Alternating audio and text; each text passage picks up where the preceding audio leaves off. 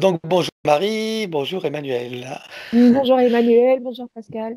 Voilà Bonjour. Marie, je te présente Emmanuel, donc qui va travailler pour toi, pour ta session. Merci. Et tu peux nous exposer les points sur lesquels tu veux travailler, nous t'écoutons. Alors, on va aborder quelques petits points de santé en fait au départ, si ça vous va. Moi tout va. Alors,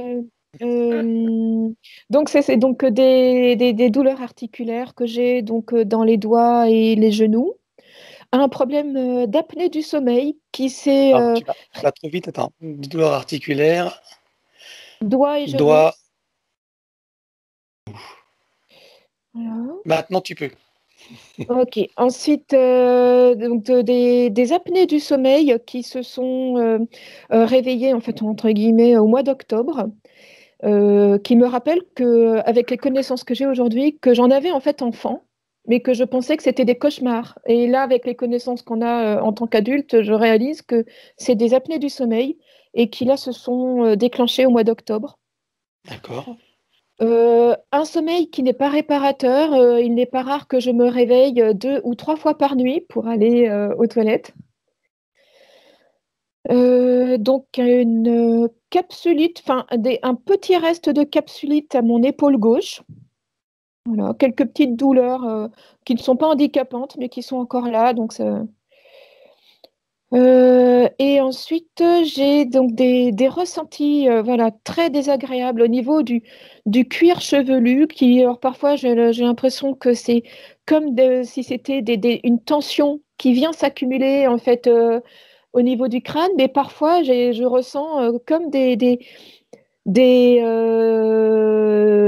comme si ça fait comme si des vers sous le cuir chevelu qui se déplacent, enfin, Nous des verrons douleurs ça. qui se déplacent, c'est très bizarre. D'accord.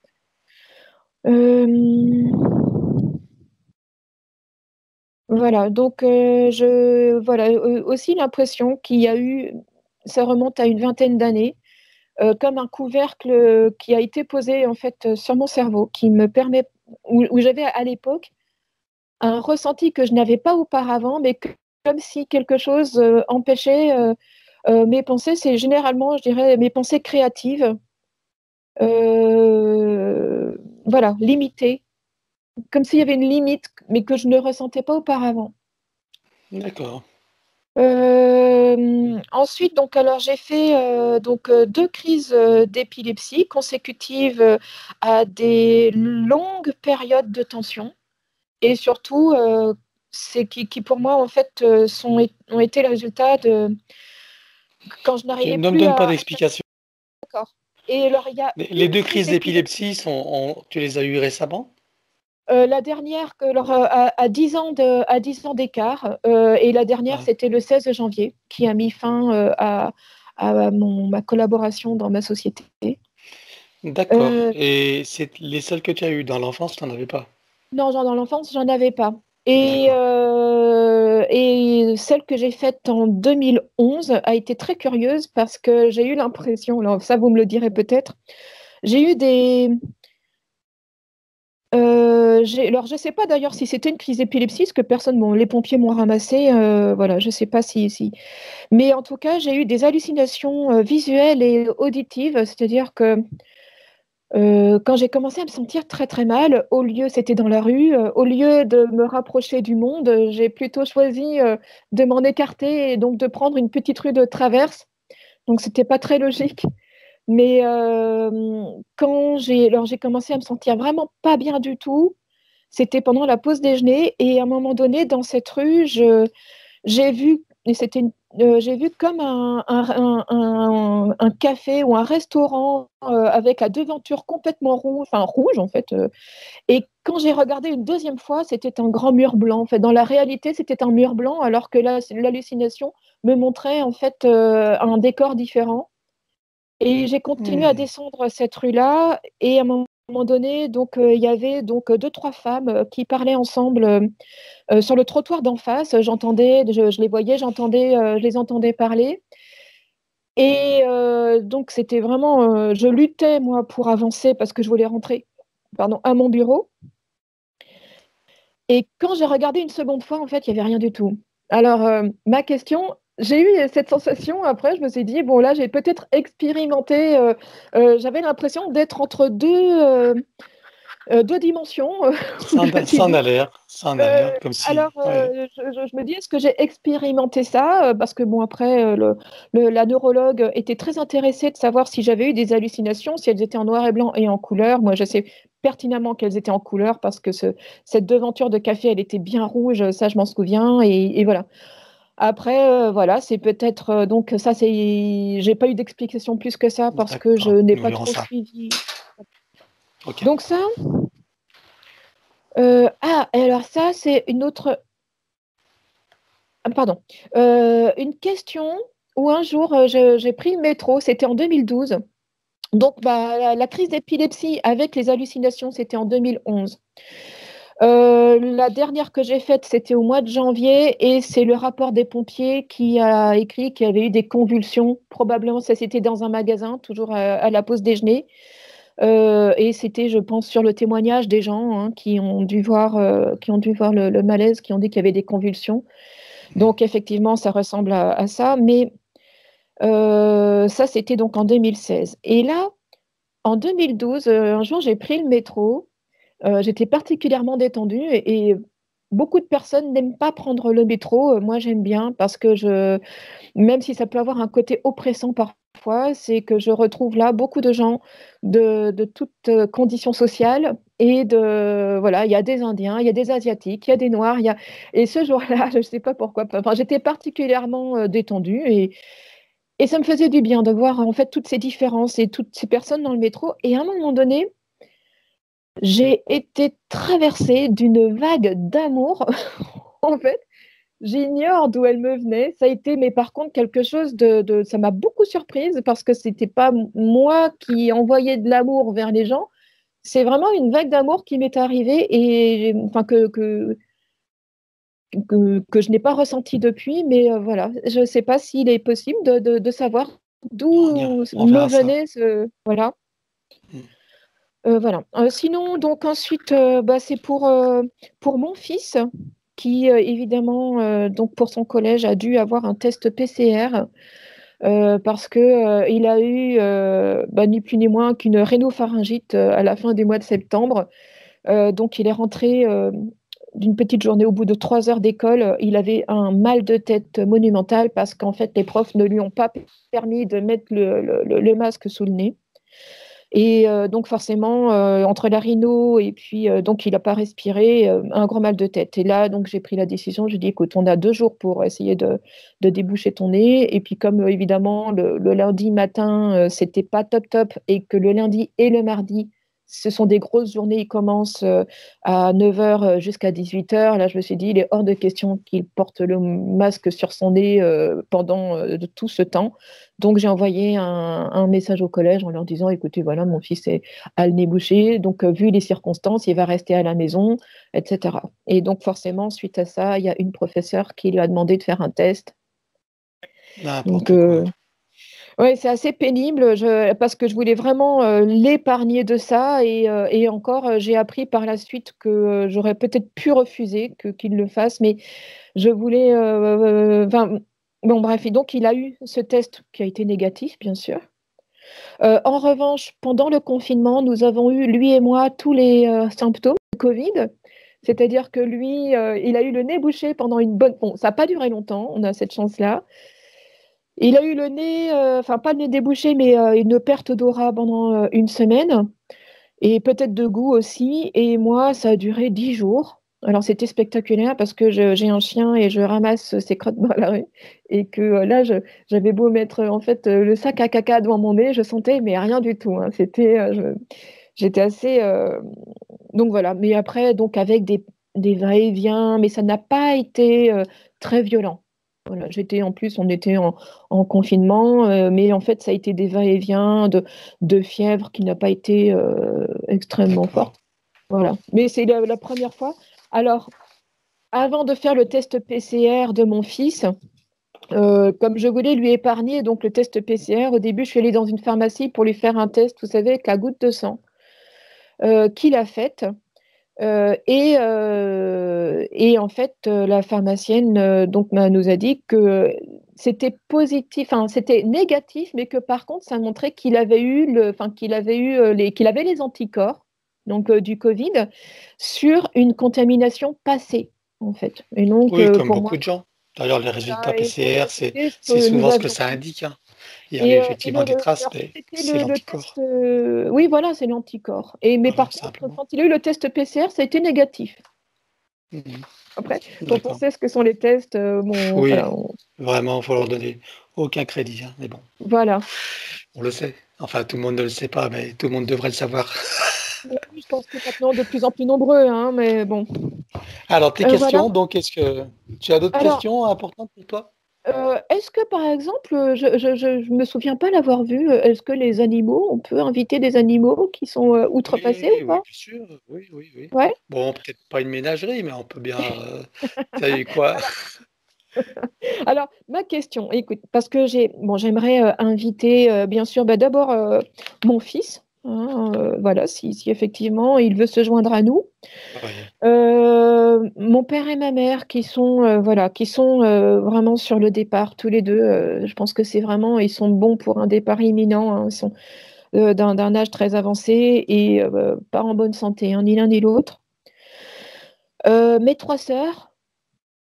oui, Mes trois sœurs, avec dont une qui a un mari. Et voilà, donc leurs enfants, si c'est possible, enfin qui sont voilà, neuf neveux et nièces. oui. Euh, le père de mon fils, alors on n'est pas du tout sur la même longueur d'onde, nous sommes séparés et bon voilà quoi, c'est quelqu'un qui. Mais bon, si jamais son moi supérieur veut se joindre à la fête, Oui, pourquoi pas. voilà. Et j'ai une amie d'enfance aussi une amie d'enfance voilà qui combat un cancer. Donc si elle peut voilà profiter de voilà. Ok, très bien. Et enfin une jeune fille qui a 35 ans maintenant bah, d'ailleurs qui développe plein de enfin, qui était, comment dire, un peu ma fille adoptive, en fait, qui était la fille d'un homme avec qui j'ai vécu et qui était toute petite à l'époque et on a gardé qui a bien grandi, mais on a gardé, voilà, pour moi, ça a été mon premier enfant. Voilà. D'accord. Et Ok. c'est grâce à elle, d'ailleurs, que j'ai su que je pouvais avoir des enfants, que j'étais capable d'en avoir. Voilà. Et puis après ça, j'ai quelques personnes qui ne sont plus de ce monde, enfin, qui sont parties. Est-ce Alors, que. pas une dizaine, hein. D'accord. Alors, Allez-y. il y en a un qui me tient très à cœur. C'est parce que c'était un petit garçon un camarade de classe qui a eu un accident à l'âge de 12 ans. Mhm. Donc, je sais pas. euh, Bon, tu peux dire son prénom, hein. oui, C'est pas il grave. s'appelle Patrick. Voilà. Donc voilà. Ok. Et je sais pas si je peux faire. Enfin bon, peut-être qu'il est passé à autre chose depuis tout ce temps. Moi, j'ai appris son décès à mon retour de grandes vacances parce qu'on était parti avec mes parents. On n'avait pas de téléphone. euh, et donc, j'étais pas là à son enterrement. Mhm. Et puis, écoute, tu sais quoi, ce qu'on va faire après, si c'est possible. Moi, j'ai l'habitude de mettre beaucoup de monde dans mon cœur. Je suis pas quelqu'un je passe pas mon temps au téléphone. Ça me- je suis incapable voilà, je n'entretiens pas mes amitiés par téléphone, mais par contre, j'ai beaucoup de gens dans mon cœur. Je me dis, bon, écoute, voilà, si on simplement se dire que Bon, on invite tous les gens dans ton cœur, c'est ça? là, par Ah, contre, oui, voilà, ce sera plus ah, court. Il y a ah. du monde. Allez, ce sera plus court et bien qui veut, d'accord? Voilà. Mm. Très bien. Une dernière personne. Alors lui, parce que c'est un vieux monsieur qui était très spirituel dans mon quartier, qui s'appelle Monsieur Philippe. Et avec le Covid, je ne l'ai pas revu. J'ignore s'il est toujours de ce monde ou pas. Mais qu'il soit de ce monde ou pas, s'il veut bien se joindre aussi à nous, ça me ferait bien plaisir. Ah, et aussi, toujours dans mon quartier, donc, excuse-moi, mais c'est une Tu femme, limites ta liste, hein, parce qu'après, voilà. ça C'est la, sera pas gérable, hein, d'accord? la dernière, elle s'appelle Tatiana. Tatiana, et en fait, c'est grâce à elle que je me suis sentie bien dans ce quartier quand j'y suis arrivée. En fait, c'est un Elle quartier est peu encore de ce Paris. monde ou pas? Non, elle est décédée. D'accord, ok. Bien, Ouais. c'est Désolée, bon hein. pour toi? Oui, oui, c'est bon. Ok. Alors, je te laisse couper le son et Alors, puis nous pour partons pour couper le son, l'aventure. En bas à couper. Ah, gauche, la pastille blanche à gauche. Parfait. Voilà. Alors, à présent que tes connexions et protections sont faites, dis-moi quelle est ta fréquence? 312. 312. Parfait. Je te laisse augmenter.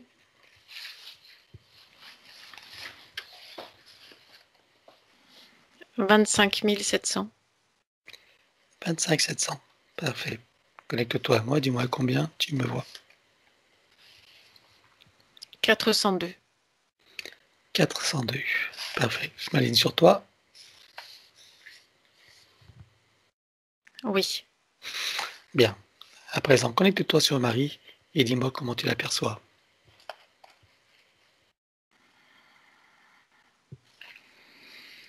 Je perçois son essence qui est virevoltante, pétillante. Il y a quelque chose de fin, de précis, de pointu et qui saute. C'est-à-dire, c'est comme si elle n'était pas tout le temps dans son corps physique. Elle se déplace extrêmement rapidement et elle se déplace dans d'autres manifestations physiques sur le plan terrestre. C'est comme si elle était en déplacement et à la fois dans plusieurs endroits en même temps, dont dans le corps de Marie. D'accord. Ok. C'est Tu comme veux une dire qu'elle se étincelle, déplace. c'est comme une étincelle de lumière en fait, qui se déplace extrêmement rapidement. Tu veux dire qu'elle se déplace dans d'autres espaces-temps? Oui, Ok. Ça peut expliquer le phénomène qu'elle a parlé là dans cette rue. oui, oui, parce que là il y a eu, là c'était non maîtrisé parce qu'elle s'est retrouvée dans une sorte de, c'est comme des portes qui s'ouvrent et qui se ferment et dont elle n'a pas maîtrisé. C'est comme des portes coulissantes, des glissières coulissantes. Elle n'en a pas maîtrisé le fonctionnement. Nous verrons ça en détail tout à l'heure. Hmm. Que vois-tu d'autre?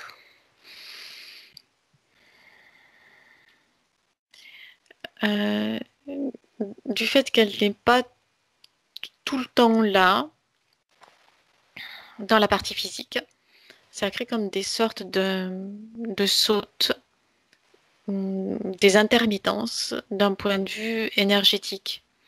C'est-à-dire pas suffisamment de stabilité, puisqu'elle est en quelque sorte à la fois ici et ailleurs, mais son corps physique, lui, est vraiment là, et c'est comme si par intermittence, il devait se débrouiller tout seul, en quelque sorte.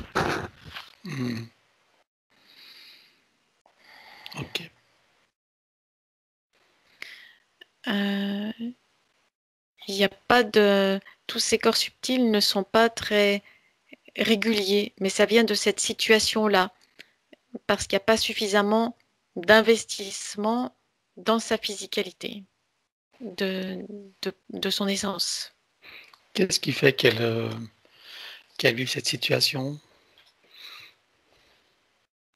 C'est une dispersion, euh, ça vient d'une décision à l'origine de son soi supérieur qui a souhaité multiplier les expérimentations, Hmm. euh, comme tout faire en même temps, quelque chose comme ça. C'est comme Ok. s'il y avait une sorte de pluie de manifestation de lui-même. Tout se fait en même temps. Mais il y a D'accord. une certaine difficulté à gérer tout ce en même temps. Bien. Donc ça a pour conséquence que la partie physique, quelquefois, est comme perdue, stressée, avec du mal à gérer, du mal à gérer sa physicalité, du mal à gérer même la pesanteur terrestre et tout l'électromagnétisme ambiant dans l'espace terrestre. C'est comme s'il y avait une adaptation constante de sa physicalité et de sa condition humaine. D'accord. Qu'est-ce que tu vois d'autre? Du mal à se centrer dans cette incarnation-là. J'ai bien compris, oui. Mhm. Il y a du fait qu'elle n'est pas tout le temps présente et comme abandonnée à elle-même parfois, il y a ce que l'on pourrait appeler des entités opportunistes qui sont venues se présenter Mhm. et qui se cachent. Alors un coup elles apparaissent, un coup elles se cachent. C'est-à-dire Ok. qu'elles apparaissent dès que l'essence s'éloigne et, et elles se cachent dès qu'elle est de nouveau présente complètement à elle-même. Alors, de qui s'agit-il? Il y a plusieurs types d'entités. Il y a des Mhm. entités de type démoniaque qui sont là, qui tournent autour, qui viennent comme la piquer, comme avec des aiguillons, la pousser, comme la pousser dans ses retranchements.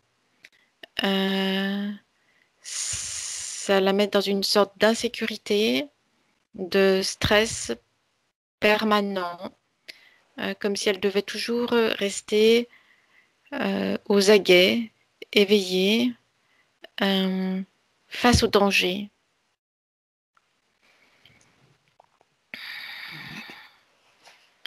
Et il y a aussi d'autres entités multiformes, euh, avec de multiples bras, on dirait des sortes de... Ce qui se rapproche le plus, ça serait des sortes de poulpes. C'est ce qui serait le plus proche de la forme originale, mais en réalité, c'est multiforme. Mhm. Comment est-ce qu'elle interagit ou Ça, ça se, dé- interagissent? ça se déploie, les multiples bras de ces entités-là se déploient en de multiples bras, d'où l'analogie avec le poulpe qui se déploie, ça vient déployer ses bras entre ses corps subtils. Mhm. Et c'est venu déposer des capteurs sur son corps, sur lequel les bras viennent se brancher en quelque sorte, comme des prises électriques. C'est une analogie, c'est comme si elle avait eu des prises électriques de brancher sur elle. Alors, au niveau de ses neurones, donc c'est autour de sa tête, il y a comme des prises électriques autour de sa tête. Ok. Ça serre, ça donne mal à la tête, ça serre près des tempes, des oreilles, en arrière des oreilles et vers la nuque. Ok. Ça crée quand elles viennent se brancher, ça crée comme des courts-circuits électriques. Et il y a aussi d'autres types de branchements qui sont au niveau de ces articulations. Une sorte de vortex aussi au niveau du plexus solaire. Et quelque chose qui serre au niveau de la gorge. Ça, ce sont ces entités avec ces bras qui viennent s'insinuer, s'infiltrer partout, qui essayent de se brancher partout où elles le peuvent sur elles. Est-ce que ce caractère électrique de ces branchements est à l'origine de ces épilepsies, enfin ce qui a été nommé épilepsie? Est-ce que c'est ça qui est à l'origine de ces crises? Euh, Ça n'est pas l'unique déclencheur, mais ça crée comme une sorte de surtension et des courants électriques. Bon, on verra ça tout à l'heure. Ok. Que vois-tu d'autre? Elle est coupée de ses connexions. Il y a une ombre qui est venue s'intercaler entre elle et, c'est-à-dire au-dessus de son chakra coronal, il y a une sorte d'ombre qui s'est installée là. C'est une entité que nous, on pourrait qualifier de démoniaque et qui vient... alors, l'image la plus proche, tu sais, dans les villes où il y a des métros, il y a des sortes de grilles et il y a de l'air chaud qui s'échappe de ces grilles. Et en hiver, quand il fait froid, tu peux te mettre au-dessus de ces grilles et ressentir cet air chaud qui monte. Et bien là, c'est un petit peu la même chose. Cette entité-là, elle est venue se placer au-dessus du chakra coronal pour venir comme se baigner et être en aspiration de tout ce qui l'émane d'elle. Mais ça a pour conséquence de la couper de ses parties supérieures. D'accord. Et ça la coupe aussi de sa connexion avec Gaïa, puisque comme ça la coupe en haut, ça la coupe aussi en bas. Ça vient perturber ses connexions. Ah oui. Pour l'instant, c'est tout. Bien. Ok. Alors, identifie-la, regarde son ADN éthérique.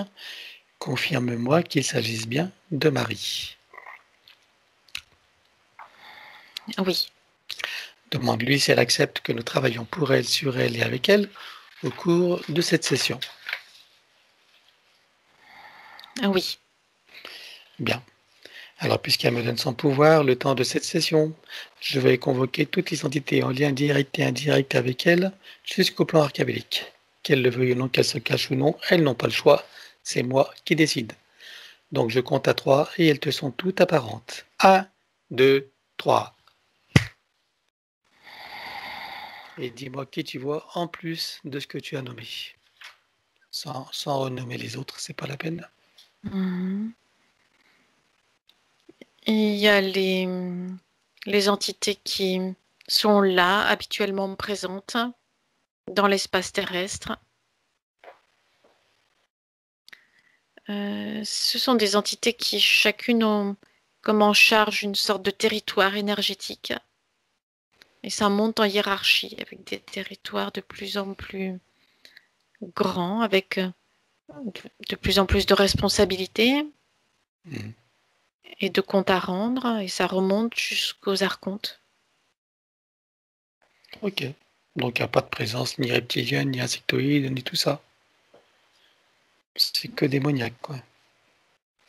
Oui, après les autres présences, c'est ces sortes d'entités avec ces longs bras Tentacule. souples. D'accord.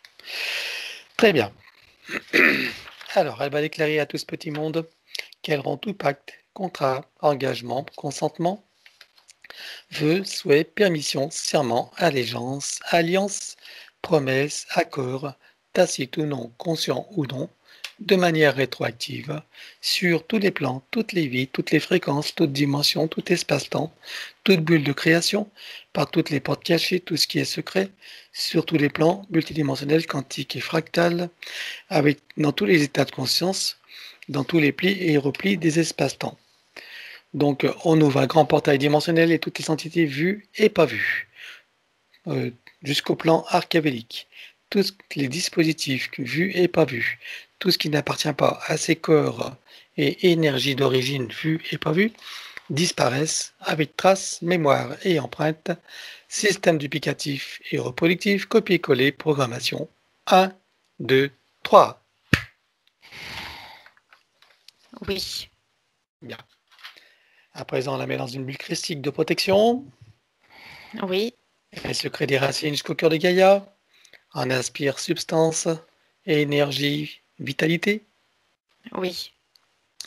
Et bien sûr, elle se connecte à son essence pour faire descendre information, énergie, conscience et puissance.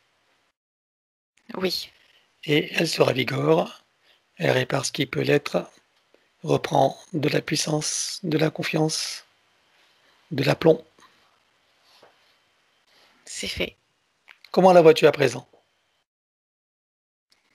Il y a encore une certaine instabilité, mais c'est protégé par la bulle dans laquelle elle se trouve. C'est normal, on commence à peine. Bien. Scanne-la, vérifie tous ses corps sur toutes les fréquences possibles et regarde s'il reste quelque chose ou quelqu'un. Non, il y a simplement des espaces, des irrégularités. Bien. Alors, regarde où se trouve ce soi supérieur et dans quel état il est. Il est sur le plan morontiel. Oui. Euh, c'est comme s'il était un peu débordé. Et, C'est-à-dire qu'il a lancé des manifestations de lui-même comme une sorte de feu d'artifice.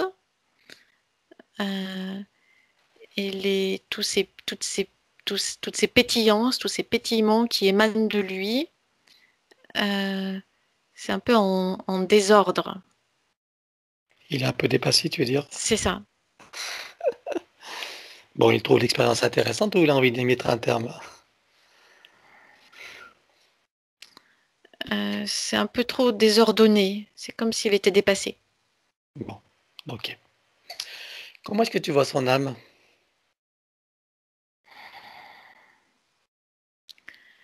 Euh, Elle a du mal à trouver ses repères. Hmm. Euh, Elle se tourne. Elle n'est pas immobile. Elle se tourne de tous les côtés en tentant de trouver de la stabilité et des repères. Donc elle est dans une forme d'instabilité, inquiète. Et sa partie subliminale?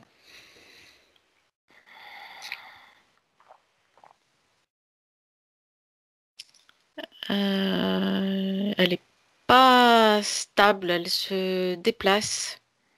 C'est comme s'il y avait une... C'est comme si de cette partie subliminale-là étaient rattachées plusieurs manifestations sur le plan physique. Donc elle n'est pas tout le temps présente, elle se déplace. Elle apparaît, elle disparaît. Bien. Alors, dans ces multiplications de manifestations du soi supérieur, est-ce que tu vois qu'il y a plusieurs parties d'elle sur le plan physique? Alors pas sur le plan physique humain, Sur d'autres plans? oui, sur d'autres plans. Ben, c'est comme alors la partie physique sur le plan humain en 3D, c'est une sorte de base Hmm. qui sert d'ancrage à tout, à tous les autres types de manifestations. Comment est-ce que tu en vois d'autres types? Alors en même temps, celle qui vient tout de suite, c'est une manifestation minérale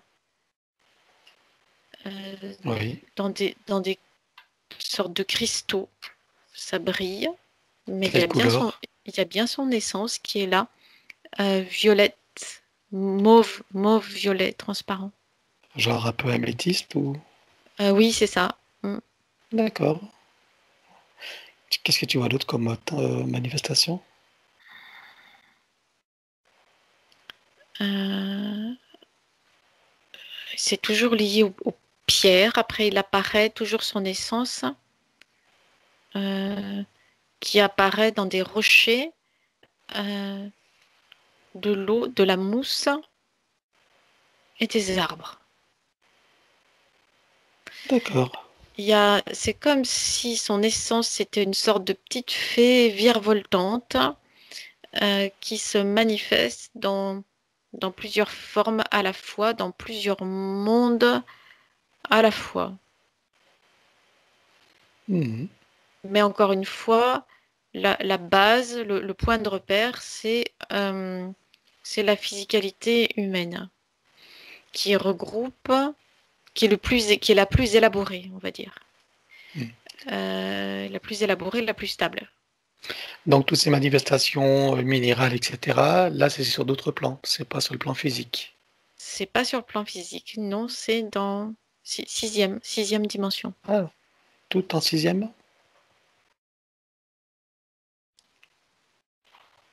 Non, il y a aussi cinquième, c'est entre cinquième, sixième et septième. Ah, d'accord. Bien. Alors, je veux que tu me dises combien est-ce qu'elle a eu d'incarnations en tant qu'humain sur Terre? Et le plan physique en 3D, c'est vraiment comme une encre, tu sais, Ah qui ouais, soutient c'est tout la le base. reste. Ouais, ouais. Oui. Mm. Mhm. Qu'est-ce que tu m'as dit? Je t'ai demandé combien il y a eu d'incarnations humaines en 3D sur Terre. 6. 6 incarnations. Ça, c'est une boucle parmi tant d'autres ou c'est la seule boucle? Non, c'est une boucle parmi d'autres. Bien. Alors, je veux que tu ailles avant la toute première entrée dans cette fausse matrice. Je vais compter à 3, ton esprit veut t'y emmener. J'aimerais savoir où elle se trouve et sous quelle forme. Un, 2, 3.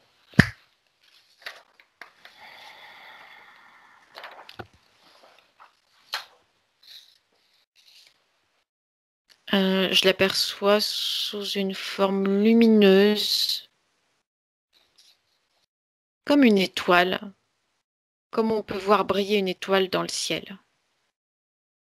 Alors, Oui, je sais que c'est elle, c'est son essence, mais il y a cette lumière extrêmement brillante. d'accord. Et elle se situe où là? Dans notre univers ou un autre? Non, elle est dans notre univers. D'accord. Et c'est une étoile ou ça ressemble à une étoile? Ça ressemble à une étoile. C'est sa conscience qui est en voyage dans notre univers et que je perçois comme étant comme une étoile parce qu'elle brille comme une étoile de la même façon. Et elle est dans quel secteur de notre univers? Proche de quoi? Elle se déplace sans arrêt, mais là où je la vois maintenant, c'est près du soleil central. D'accord. Et qu'est-ce qu'elle fait? Elle se déplace? Elle se balade ou elle a des fonctions? Elle cherche des possibilités de manifestation. D'accord. C'est comme si elle allait cueillir des expériences dans le maximum de manifestations. Bien. Et je suppose qu'elle en a eu d'autres avant cela. De multiples, oui, mais notre univers, c'est quelque chose de nouveau, c'est un nouveau secteur d'exploration. Ça veut dire qu'elle vient d'un autre univers? Avant celui-ci, oui, mais encore avant, elle venait encore d'un autre univers. Oui, c'est une aventure sans fin. Oui, Ah, bien. On notre va univers fait, s'intéresser. notre univers fait partie d'un parcours, en fait. Ok. Donc elle a franchi plusieurs soleils centrales pour arriver dans cet univers, c'est ça? Oui, Avec des expériences entre chacun? oui. En gros, c'est ça. Bon. Donc on s'intéresse à cet univers. Donc elle se promène, elle se déplace et elle cherche, elle est en quête d'expérience. Regarde, avance au moment où elle a choisi, ou en tout cas où elle est atterrie, elle a atterri sur Terre, au moment où elle est entrée dans cette fausse matrice. Je veux savoir comment ça s'est produit, si c'était son choix ou pas. Oui, elle a été attirée parce que c'était coloré et brillant et attirant, comme une sorte d'aimant, mais attirant de façon irrésistible. De quelle manière c'est irrésistible? Euh, Je dirais, est-ce que déjà, c'est artificiel? on peut considérer que c'est artificiel parce qu'il y a c'est comme un aimant, donc il y a une sorte d'effet d'attraction, Mhm. d'aspiration, d'attirance d'une part. Il y a un léger sentiment ça s'accompagne d'un léger sentiment de vertige agréable. Ça tournoie, c'est coloré, c'est lumineux. Bien, donc elle se dirige vers là. Oui, Et Donc, dans sa pétillance, elle suscite, donc elle soupçonne une aventure passionnante. Oui, Bien. Donc, elle s'y approche et qu'est-ce qui se passe? dans un premier temps, elle est comme collée. Elle reste comme collée, mais comme un magnète sur la surface métallique d'un frigo, tu sais. Mhm. Elle reste collée là, sans pouvoir y pénétrer dans un premier temps. À qui appartient le frigo? Je rigole. C'est la surface de la matrice artificielle. D'accord. Donc, elle Mais reste collée. oui, parce que dans un premier temps, elle ne pénètre pas, elle ne traverse pas les couches, elle reste simplement collée là. Simplement, elle ne peut plus se détacher. Mhm. Ou si tu préfères, comme un insecte pris dans une toile d'araignée. Il est là en surface, collé, mais il ne peut pas se détacher. Il ne peut pas aller plus loin non plus, bouger ni dans un sens ni dans l'autre. Mhm. Qu'est-ce qui se passe alors ensuite? Il y a une variation fréquentielle qui se passe. Il y a comme une sorte de pression, c'est-à-dire que cet effet démon agit sur ces fréquences originelles à elle. Ça lui fait baisser ses fréquences. Et à partir du moment où ces fréquences vacillent et commencent à basculer, elles commencent à pénétrer dans les couches de la matrice artificielle. D'accord. Ok. Elle pénètre ou elle est aspirée? C'est plutôt comme dans des sables mouvants, Ah, d'accord. comme plusieurs couches de sable mouvant. Et une fois arrivée de l'autre côté, une fois ces plusieurs couches de sable mouvant traversées, euh, elle arrive dans les roues d'incarnation. D'accord. C'est Euh, quoi la première incarnation? Juste par curiosité? c'est une incarnation humaine, mais elle est relativement courte parce qu'elle ne supporte pas, c'est comme si elle n'était pas arrivée à supporter la- l'attraction terrestre. C'est Hmm. trop lourd. Il y a quelque chose au niveau pulmonaire et vers l'âge de 10-12 ans, elle repart dans les 10-12 ans terrestres d'incarnation, elle repart dans les roues d'incarnation. L'époque, c'est quelque chose comme le Moyen Âge, en tout cas, c'est ce qui apparaît visuellement. D'accord. Et dans les autres incarnations, elle est un peu plus adaptée? Oui, elle a retrouvé, elle a réussi à s'adapter et au fur et à mesure, elle a réussi comme à se déployer, mais aussi se disperser. Donc ça peut être vu dans le sens positif se déployer, dans le sens négatif se disperser. Hmm. D'accord.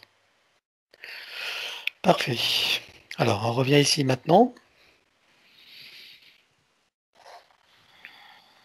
Oui, Demande à son soi supérieur s'il est adéquat de partir du plan morantiel à présent pour refaire une nouvelle ligne de temps et recréer cette incarnation à neuf dans son unité et avec son plein potentiel. oui, Bien, alors c'est ce qu'on fait. Je compte à 3, ton esprit t'y emmène. 1, 2, 3. oui, Bien, donc elle sait pourquoi nous sommes là. oui, Donc je lui propose d'aller directement à l'orée de cette incarnation en tant que mari pour refaire une nouvelle ligne de temps et recréer cette incarnation à neuf et avoir accès à tous ses potentiels et toutes ses connexions. C'est pas grave, on va le laisser aller jusqu'au bout. Ça nous fait un peu d'animation. Regarde ce qui se passe, connecte-toi à lui.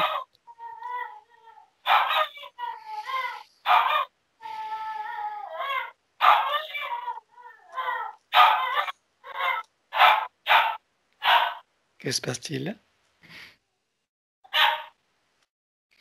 Il est comme aspiré dans des réalités parallèles. D'accord. Mais dans une bulle de protection, là.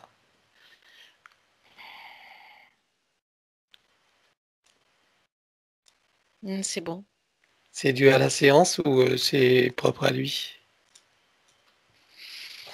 C'est le contact avec les deux. D'accord. Il participe à la session? D'une certaine façon, oui.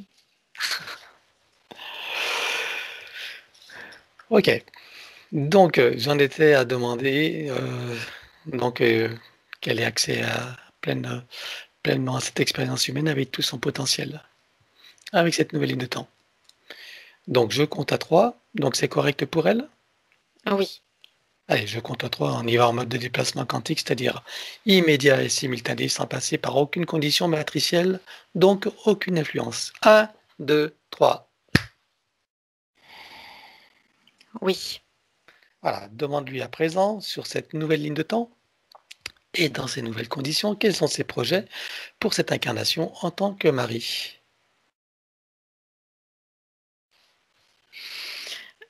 Occuper pleinement sa physicalité pour pouvoir en explorer toutes les possibilités euh, et pouvoir retirer toute la richesse de cette expérience terrestre.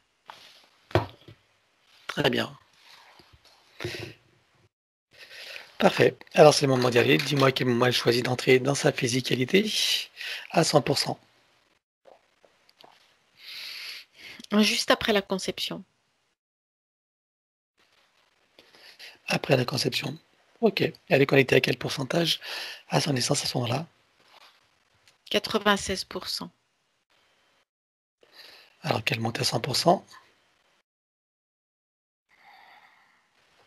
Oui, Elle se crée des racines jusqu'au cœur de Gaïa qu'elle programme uniquement pour cette existence. oui. À présent, elle regarde son arbre généalogique. Euh, Dis-moi, c'est elle qui l'a choisi, cette lignée, ou elle lui a été imposée? C'était comme une sorte de choix dirigé. Mhm. C'est-à-dire que par la nature de ses fréquences, elle a été dirigée comme dans un secteur de lignée humaine et elle a choisi dans celle qui était proposée. Très bien. Qui est-ce qui l'a amené à choisir cette lignée?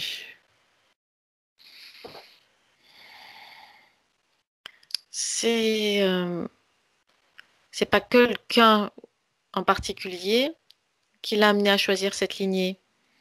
Il y a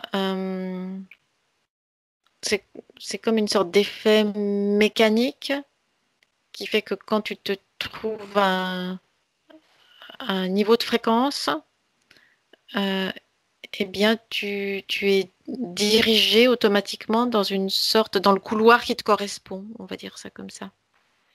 D'accord.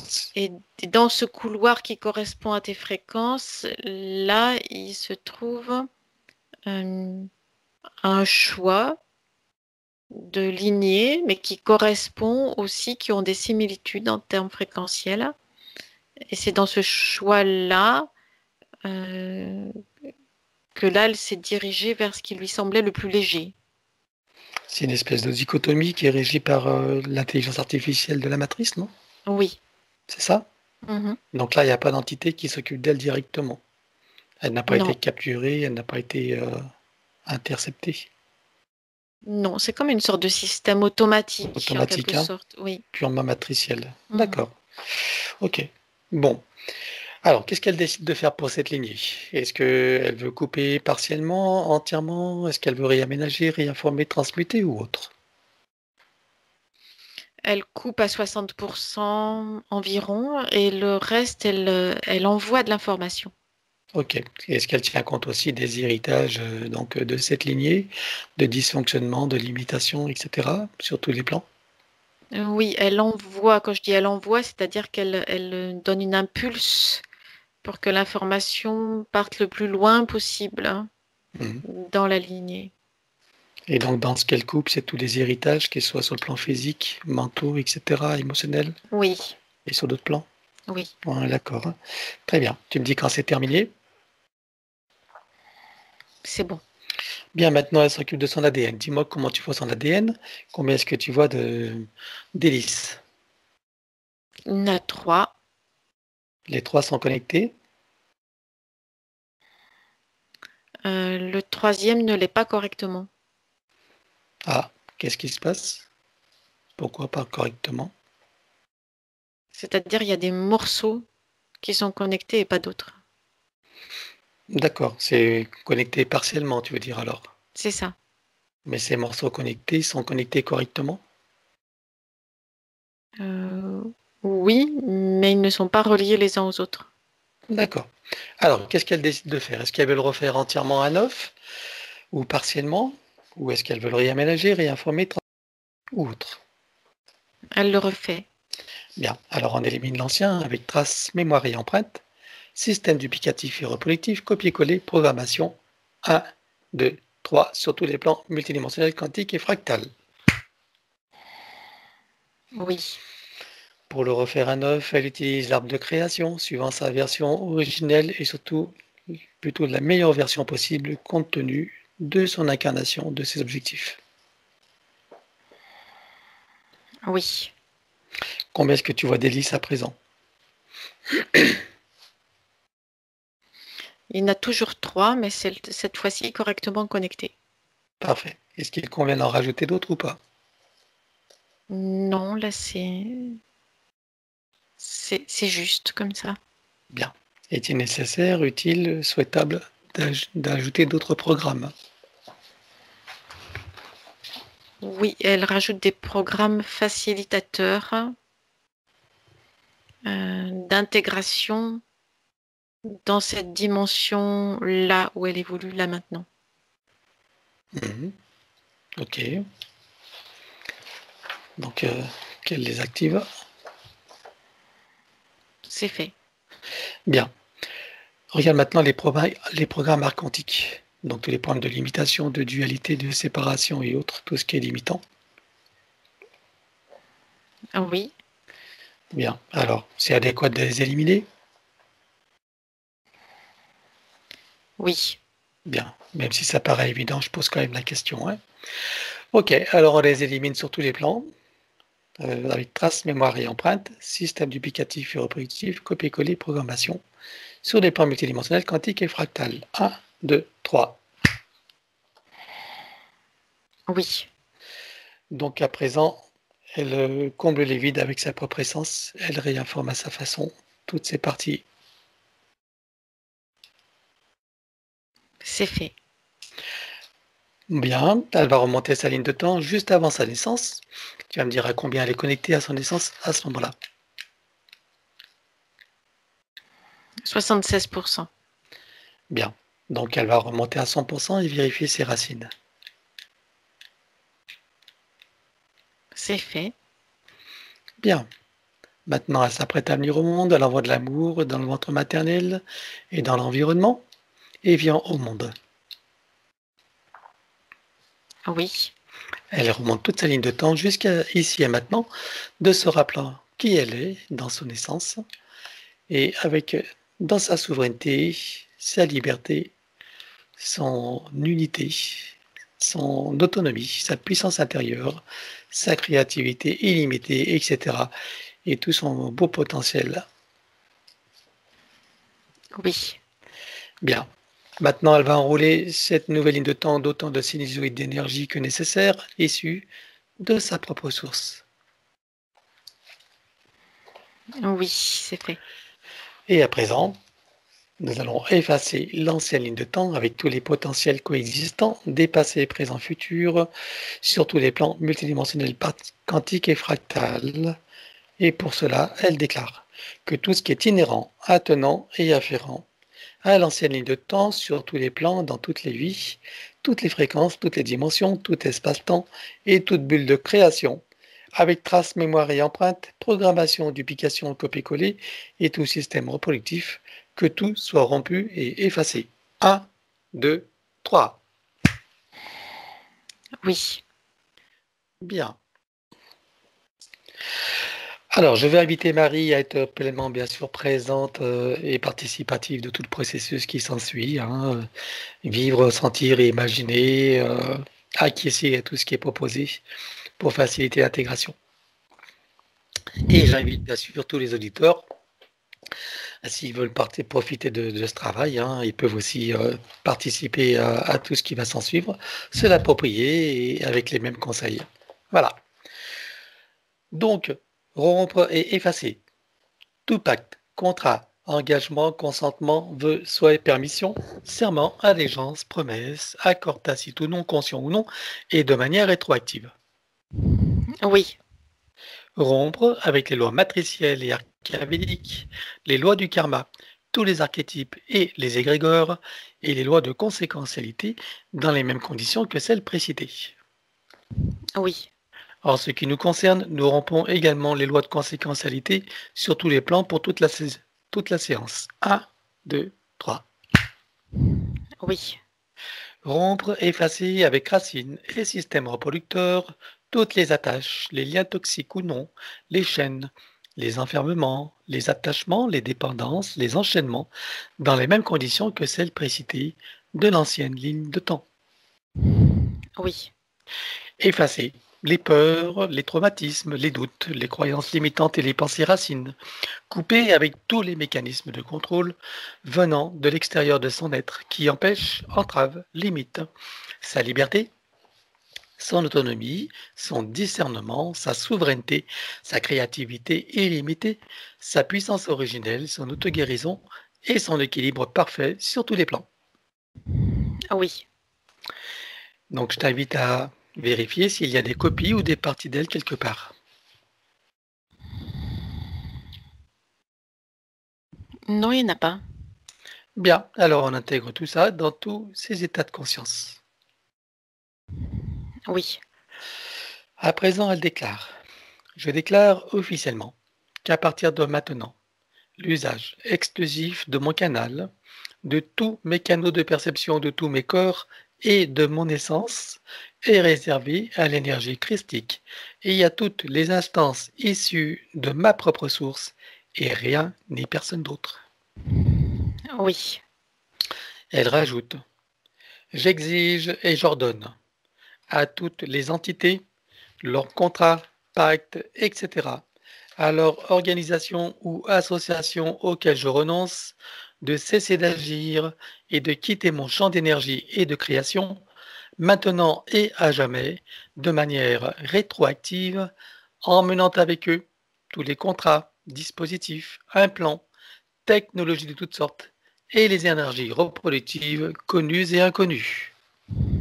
Oui. À présent, nous allons travailler la partie psychologique.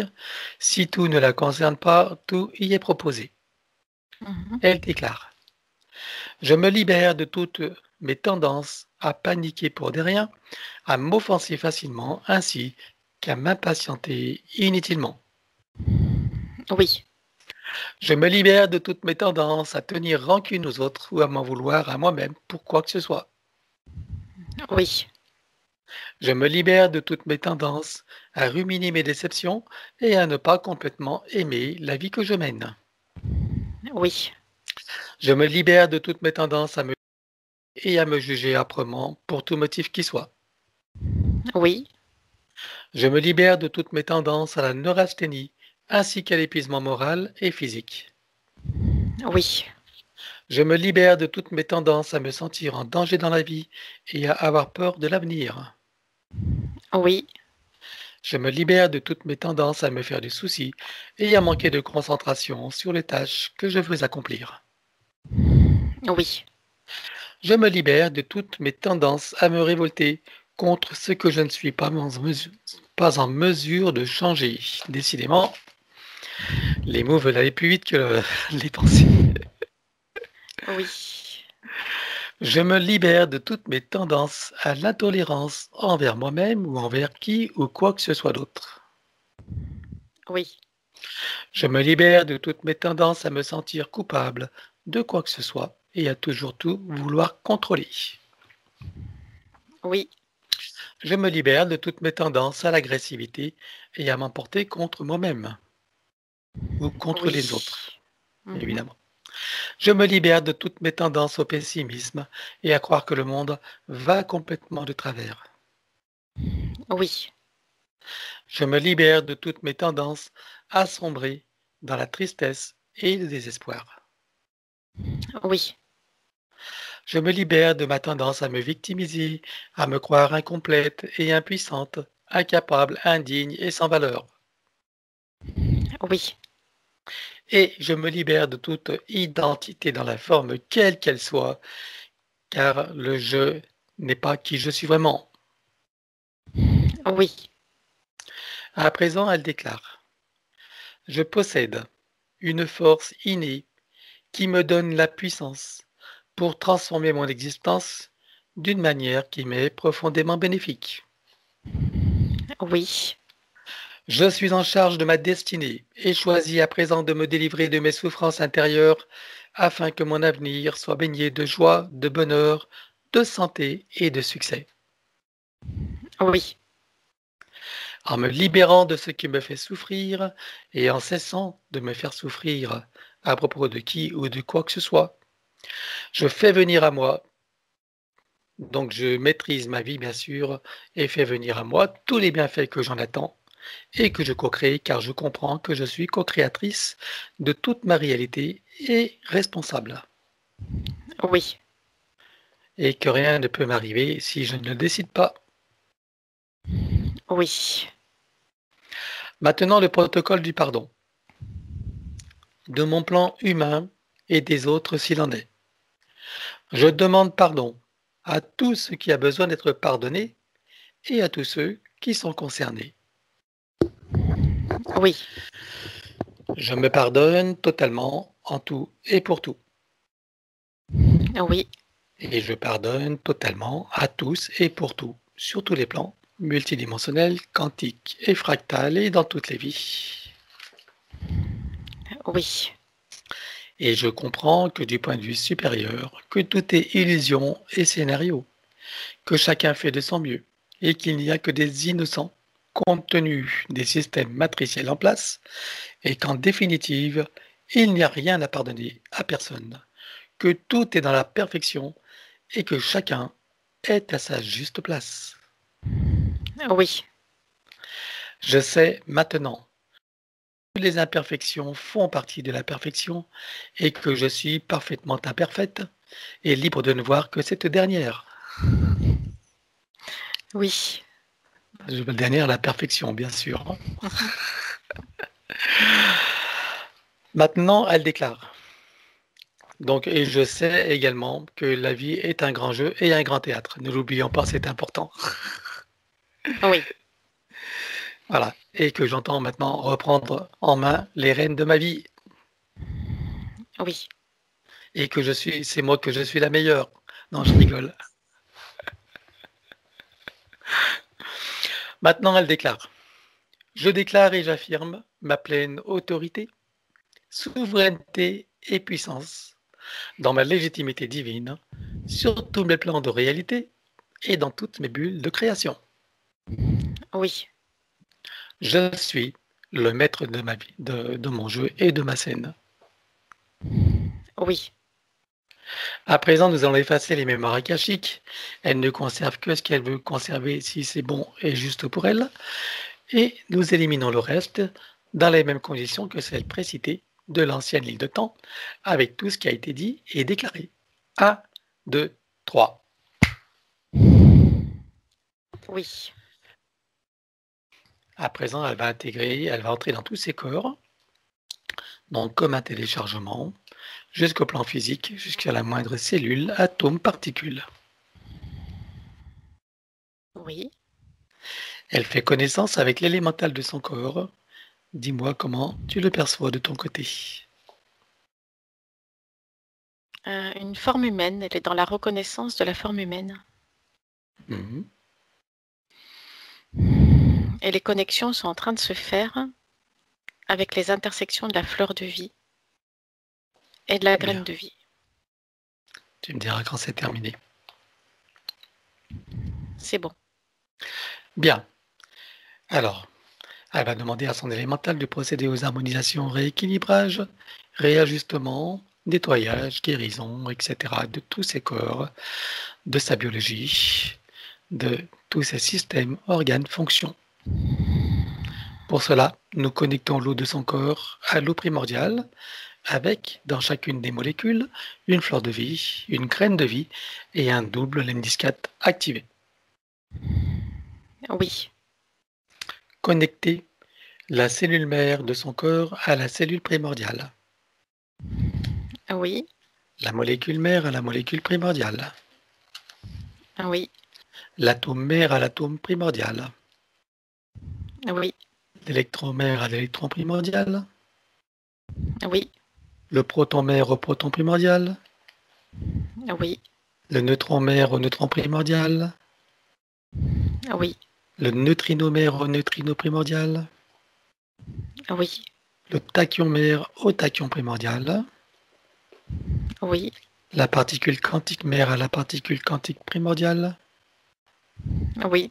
la particule adamantine mère à la particule adamantine primordiale, Oui. la particule de lumière mère à la lumière primordiale. Oui.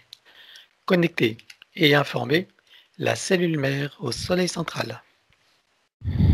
C'est fait. Désactiver tout ce qui est magnétique et électromagnétique. Oui. Éliminer toute restriction en regard de la lumière originelle, de la pulsion de la lumière originelle du soleil central sur le plan cellulaire. Oui. Installer une programmation anti-ondes et fréquences nocives. C'est fait. Ajouter les couches nécessaires pour les fréquences plus importantes comme harpe, etc. Oui. Installer un programme de protection contre les influences de la conscience collective avec le corps diamantin. Oui. Protection contre les influences lunaires et toutes ses phases. Oui. Et aussi programmer une parade à tous les contournements et une alerte au moindre signe et approche d'une direction inadéquate. Oui. Créer un programme de protection, neutralisation, évacuation ou transmutation de toute substance nocive à l'intérieur, sur et autour de son corps. Oui. Un programme contre les influences des ordinateurs et de l'intelligence artificielle. Oui. Et enfin, un programme de prévention contre le fameux vaccin. Pour cela, elle crée une protection individuelle de chacune des cellules avec adaptation constante à toutes les mouvances. Oui, c'est fait. Elle a créé une adaptation du niveau de conscience pour les marqueurs quantiques. Oui. Et aussi, elle demande au niveau inconscient et spirituel de neutraliser les parties quantiques et toutes les autres connues et inconnues, Oui. et de s'adapter à toutes les versions possibles de vaccins, quelles qu'elles soient connues et inconnues. Oui. Et cette programmation entrera en vigueur en cas d'injection. Donc à présent, on va programmer toutes les programmations pour être stable et indestructible. C'est Seul fait. bien sûr par son intention. Mhm. Programmer également pour être adaptable à chaque situation, y compris aux variations des lignes du temps. Oui. Bien. À présent, elle va installer l'arbre de création et l'activer dans les deux sens. C'est fait. Elle installe une fleur de vie, une graine de vie et un double lemniscate activé. Oui. À présent, elle va créer, installer et activer son code de vie. C'est fait. Bien. Nous allons travailler sur l'atlas et la colonne vertébrale. Donc, pour cela, je vais d'abord effacer toute trace, mémoire et empreinte, système duplicatif et reproductif, copier-coller, programmation, sur tous les plans quantiques et fractales de chacune des parties. 1, 2, 3. Oui. Je veux que chacune des parties soit connectée au chakra cardiaque pour recevoir amour et force de vie, Oui, au cœur de Gaïa pour recevoir énergie, vitalité et substance, oui, et à son essence pour recevoir information, conscience, énergie et puissance. oui, Et je veux qu'à chaque fois que je demande de connecter au cardiaque, au cœur de Gaïa et à son essence, ce soit le même processus. oui. À toi de jouer.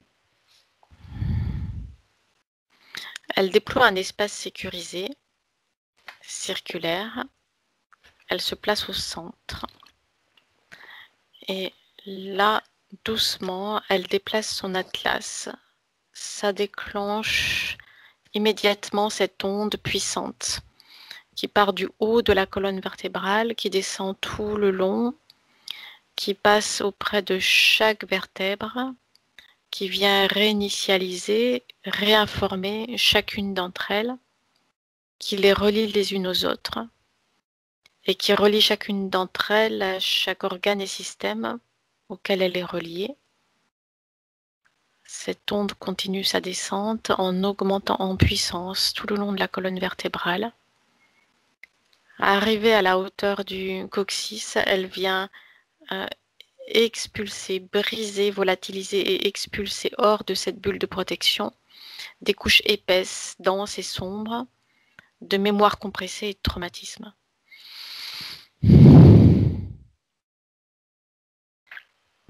Et quand c'est fait, elle vient s'équilibrer.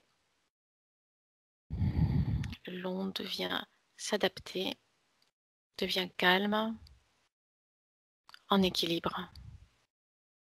C'est bon. Bien. Elle va entourer à présent sa colonne vertébrale d'autant de sinusoïdes d'énergie issue de sa propre source que nécessaire jusqu'au chakra coronal. C'est fait. Je vais proposer à son élémental l'ensemble des systèmes principaux desquels il va travailler pour chacun dans le détail et dans le global. Et ensuite, dans l'ensemble des systèmes en lien, relation et synergie les uns avec les autres. Oui. Pour chacun, il va procéder par annule et remplace. Oui.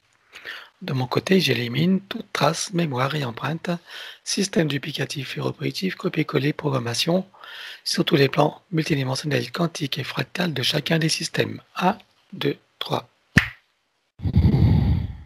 Oui. Alors, son élémental peut utiliser l'arbre de création pour refaire chacun des systèmes suivant sa version originelle. Oui. Et je veux que chacun des systèmes soit connecté donc au chakra cardiaque, au cœur de Gaïa et à son essence. Oui. Système cérébrospinal, Oui. système nerveux, Oui. sanguin, Oui. lymphatique, Oui. énergétique des méridiens, Oui. système osseux, squelette, articulation, cartilage, tout ce qui est afférent et attenant, Oui. système musculaire, Oui. cardiovasculaire, Oui. respiratoire, Oui. endocrinien, glandes immunitaires et hormonales, Oui. digestif et métabolique, Oui. système urinaire, émonctoire, évacuation, Oui. système reproducteur et sexuel, Oui. système des cellules, de la peau et tissus spécialisés, Oui. système des cinq sens et des sens extrasensoriels. Pour chacun, nous éliminons toutes les programmations sur tous les plans, comme précité. 1, 2, 3. Oui. Pour les sens extrasensoriels, protection et sécurisation de chacun des canaux et activation. Sécurisé et activé. Système visuel, Oui. auditif, Oui. olfactif et gustatif, Oui. kinesthésique, Oui. bioélectrochimique, Oui, équilibre acido-basique, oui, cycles vitaux, organiques et systémiques. oui. Le tableau général de tous les systèmes. C'est fait. Maintenant, c'est l'ostéopathie générale au plus près de la physicalité. Elle se sert d'une sorte de diapason qui émet plusieurs types de fréquences et sur lesquelles elle vient accorder chaque organe et système de son corps. Ça crée des micro-mouvements dans tout le corps, au niveau des organes, des muscles, ligaments, cartilages, tous ces systèmes imperceptiblement bougent. Ça libère des tensions, ça crée de nouveaux équilibres. C'est bon. Bien. La microkiné, Elle vient activer les points de concordance et ça déploie ses corps subtils en harmonie. C'est bon. bien. Massage métamorphique, Elle vient activer cette onde toujours immédiatement disponible. Elle vient en régler le débit. C'est toujours là, présent, en arrière-plan. C'est bon. bien. Alors, le système des chakras avec les glandes associées. Je veux tout d'abord que chaque chakra soit connecté au cardiaque, au cœur de Gaïa et à son essence. Oui, Que chacune des glandes soit décalcifiée, nettoyée, activée, interreliée et optimisée. oui, Dans chacun des chakras, on installe fleur de vie, crête de vie et double lemniscate activé. oui, Chakra secondaire idem, oui, souterrain, oui, aérien, oui. les corps associés à chacun des chakras. Dis-moi comment tu en vois. 7 activé. C'est bon. Bien. Maintenant, on travaille sur le féminin sacré et le masculin sacré. Pour cela, elle déclare que tout ce qui empêche le ressenti, l'expression et la manifestation du féminin sacré et du masculin sacré sur tous les plans soit éliminé d'une manière fractale, multidimensionnelle et quantique, avec traces, mémoire et empreinte, système duplicatif et reproductif, copier-coller, programmation. 1, 2, 3. Oui, Bien. Maintenant, elle équilibre les polarités avec l'implant neutre pour les mettre au point zéro. équilibré. Bien. Alors, pendant que son élémental continue de travailler, nous, on va prendre sa liste. Oui, Alors, donc, la première question qui a soulevé, c'est les douleurs articulaires, les doigts et les genoux. Bon, avec ce qui a été vu, voilà, on en sait une partie. Qu'est-ce que tu peux dire? Qu'est-ce que tu vois de ton côté? alors c'est ce qui a été vu tout à l'heure. Donc elle avait tous ces systèmes installés en elle d'une part, et d'autre part il y avait cette instabilité d'un point de vue énergétique qui venait activer tous les dispositifs qu'elle avait en elle. Ça permettait en plus de la maintenir dans une sorte de mal-être, d'immobilité, et qui permettait de la fixer, de l'avoir à disposition. D'accord. Ok. Et sur un plan psychologique, est-ce que tu vois qu'il y a un lien?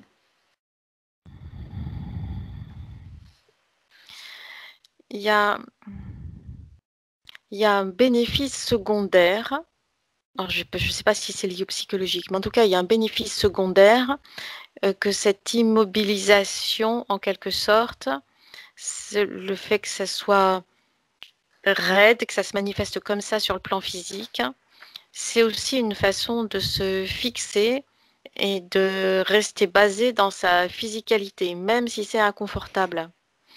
Donc, ça permet par voie de conséquence de stabiliser les autres manifestations d'elle-même. D'accord.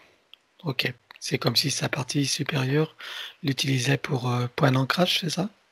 C'est ça. Donc, c'est à la fois utilisé par sa partie supérieure et c'est à la fois utilisé par ces entités qui glissent ces bras là, énergétiques partout et qui viennent activer les dispositifs.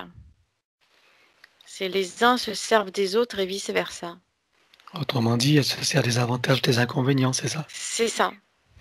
Bien. Alors, regarde sur cette nouvelle ligne de temps maintenant, s'il reste quelque chose en termes de traces, mémoire ou empreinte. Est-ce qu'il reste des traumatismes, des souvenirs, des habitudes ou autres? Il reste des mémoires, des empreintes et des traumatismes. Très bien. Alors, bien sûr, on va le faire pour toutes les articulations, hein, partout où il y avait ces dispositifs. On est d'accord? Mhm. On ne va pas les nommer un par un. Donc, pour tout ça, on élimine tout sur tous les plans. Donc, comme précité. 1, 2, 3, et partout où ça se trouve. Oui, Voilà, que chacune des parties maintenant soit réinformée et stabilisée, programmée pour la stabilité. c'est fait. Très bien. Maintenant, chacune des parties va être connectée à son chakra cardiaque, au cœur de Gaïa et à son essence. Oui, Est-ce que l'élémental est aussi concerné? oui, Bien,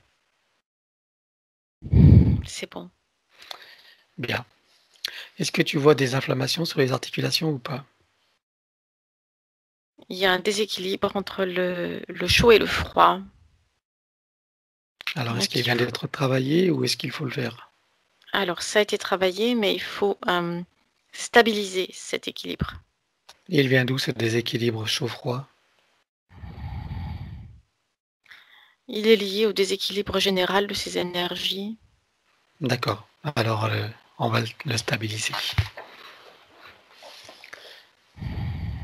Donc, bien sûr, ça concerne tout le système endocrinien, je suppose, Oui, nerveux, etc.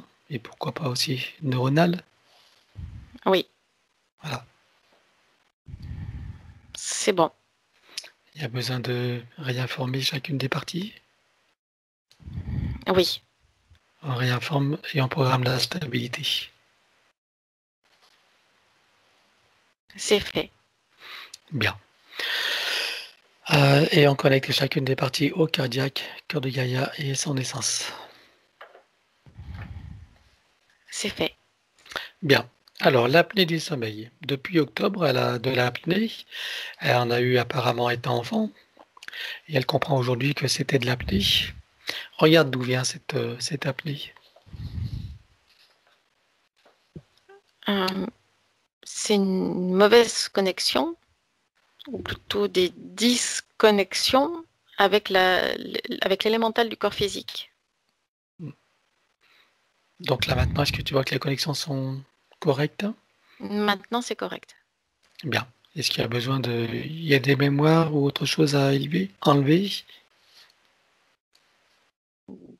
Oui, des mémoires et après, c'est des façons de fonctionner, des Des habitudes? réactions, voilà, des habitudes de réaction presque automatiques de l'élémental.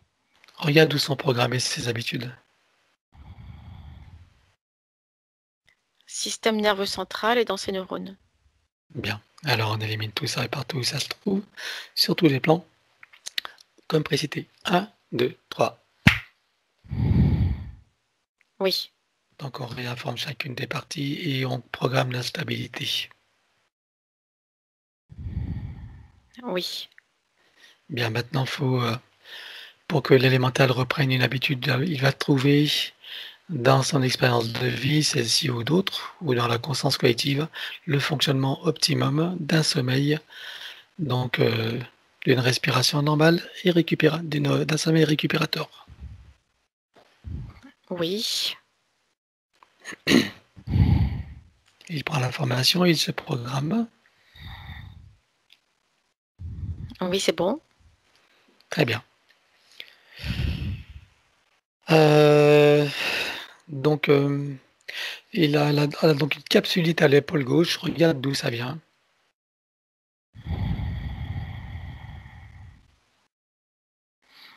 C'est l'élémental du corps physique qui cherche à se dégager. C'est comme quand tu es enserré dans une sorte de carcan trop serré qui te gêne, qui émet des fréquences et tu essaies de te dégager et en faisant ces efforts de dégagement, tu fais comme des faux mouvements et tu te fais mal en fait. C'est-à-dire ça procède de cette logique-là. C'est une réaction de l'élémental du corps physique qui veut comme se dégager de lui-même. D'accord. Est-ce que le fait que ce soit à gauche plutôt qu'à droite, est-ce qu'il y a un sens éventuellement psychologique ou émotionnel ou autre? Comme souvent, on fait des liens entre côté droit, côté gauche, en termes de Mhm. thérapie, que c'est le gauche, c'est le féminin, etc. Est-ce que tu vois qu'il y a un lien avec ça? Non, c'est pas forcément relié au féminin ou au masculin. Mhm. C'est lié au fait de se dégager de la rigidité. Donc, que ce soit gauche ou droite, ça n'a pas d'importance? Non, pas tellement. C'est pas ça qui est. C'est vraiment c'est ça, essayer de se sortir, de se dégager de tout ce qui la retient lié à cette physicalité Bien. Donc, étroite. sur cette nouvelle ligne de temps, donc, je suppose que tout est régularisé Oui, et les traumatismes enlevés des mémoires ou autres? mémoire, empreinte et traumatisme. Très bien. On élimine partout où ça se trouve sur tous les plans comme précité. Un, 2, 3. Oui, Alors, comme je suppose qu'une capsulite, c'est aussi une inflammation, qu'il y mette un baume, oui, c'est fait. on réinforme chacune des parties et on programme la stabilité. Oui, Et chacune est connectée au cardiaque, cœur de Gaïa et essence. oui, c'est fait. Bien. Alors, au niveau de son cuir chevelu, elle a des sensations désagréables. Regarde, qu'est-ce qu'il y a sur sa tête ou son cuir chevelu? Toutes ces sortes de capteurs qui émettent des fréquences et des courts-circuits. Hmm. Et ça la fait changer de. Ça influe sur ses fréquences. Ça fait comme des, des pics fréquentiels rapides. Euh, et en même temps, ça la met à la limite entre deux dimensions. D'accord. C'est ce qui a Comme, provoqué le phénomène incontrôlable lorsqu'elle s'est trouvée dans une autre époque, c'est ça? Ou une autre ligne de temps? oui, oui, c'était une autre ligne de temps. D'accord. OK. Ça l'a fait littéralement changer. C'est comme des couches de millefeuilles. Et là, ça fait comme un curseur qui fait des pics très hauts et très bas. Et ces pics traversent ces couches de millefeuilles d'espace-temps. Bien. Donc là maintenant, est-ce que tu vois que tout est régularisé? Est-ce que chaque chose est à sa place? Maintenant, oui, c'est régularisé. Bien. Est-ce qu'il y a des traces mémoire empreintes? Est-ce qu'il y a des traumatismes, souvenirs, habitudes ou autres? Mémoire et traumatisme. OK, on élimine sur tous les plans comme précité, partout où ça se trouve. Un, 2, 3. Oui, On réinforme chacune des parties et on commande la stabilité, du moins au programme. oui, Très bien. Connecter chacune des parties au cardiaque, au cœur de Gaïa et à son essence. c'est fait. Bien. Donc, les crises d'épilepsie qu'elle a eues, donc il y a ce que nous avons vu. Est-ce que tu as d'autres informations? Qu'est-ce que tu peux dire là-dessus? Non, c'est lié directement à ce qui vient d'être vu. D'accord. OK.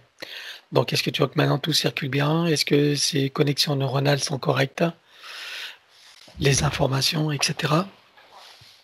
Oui, Système nerveux? ça s'est stabilisé, Mmh. calmé et ça s'est connecté. Bien. Est-ce qu'il y a des mémoires, empreintes, traumatismes, habitudes, souvenirs ou autres à traiter? Il reste encore des mémoires, des empreintes et des traumatismes. Alors on élimine tout ça, sur tous les plans comme précis, partout où ça se trouve. 1, 2, 3. Oui, On réinforme chacune des parties et on programme la stabilité. c'est fait. Bien. On connecte chacune des parties au cardiaque, cœur de Gaïa et essence. Oui. Bien. Donc on va pas revenir sur les hallucinations visuelles puisque nous avons la réponse. Donc tu n'as rien d'autre à rajouter, c'est bien ce qui a été vu, il n'y a pas d'autre chose en plus, hein? Oui, mais enfin, c'était pas des hallucinations. Non, Hmm. non, non, justement, c'est ce qu'elle appelait, elle, Hmm. hallucination, hein. Mhm. Donc elle a bien compris que maintenant c'était un déplacement sur d'autres lignes de temps. Oui. Voilà. OK. Dans le métro, donc en 2012, s'est sentie traversée d'une vague d'amour. Elle était au milieu de tous ces gens, elle aime la diversité de toutes ces de toutes ces personnes. Qu'est-ce qui s'est Mhm. passé dans ce qu'elle a ressenti? En montant ses fréquences, elle s'est connectée à la fréquence de l'amour universel. C'est ça qui est venu à elle. C'est toujours accessible, cette fréquence-là, dans l'air ambiant, en quelque sorte. Et si tu t'y connectes suffisamment, si tu élèves suffisamment tes fréquences, eh bien ça vient à toi. Ou plus exactement, tu as l'impression que ça vient à toi, mais c'est toi-même qui t'y connectes au Ça départ. vient de l'intérieur, oui. Mhm.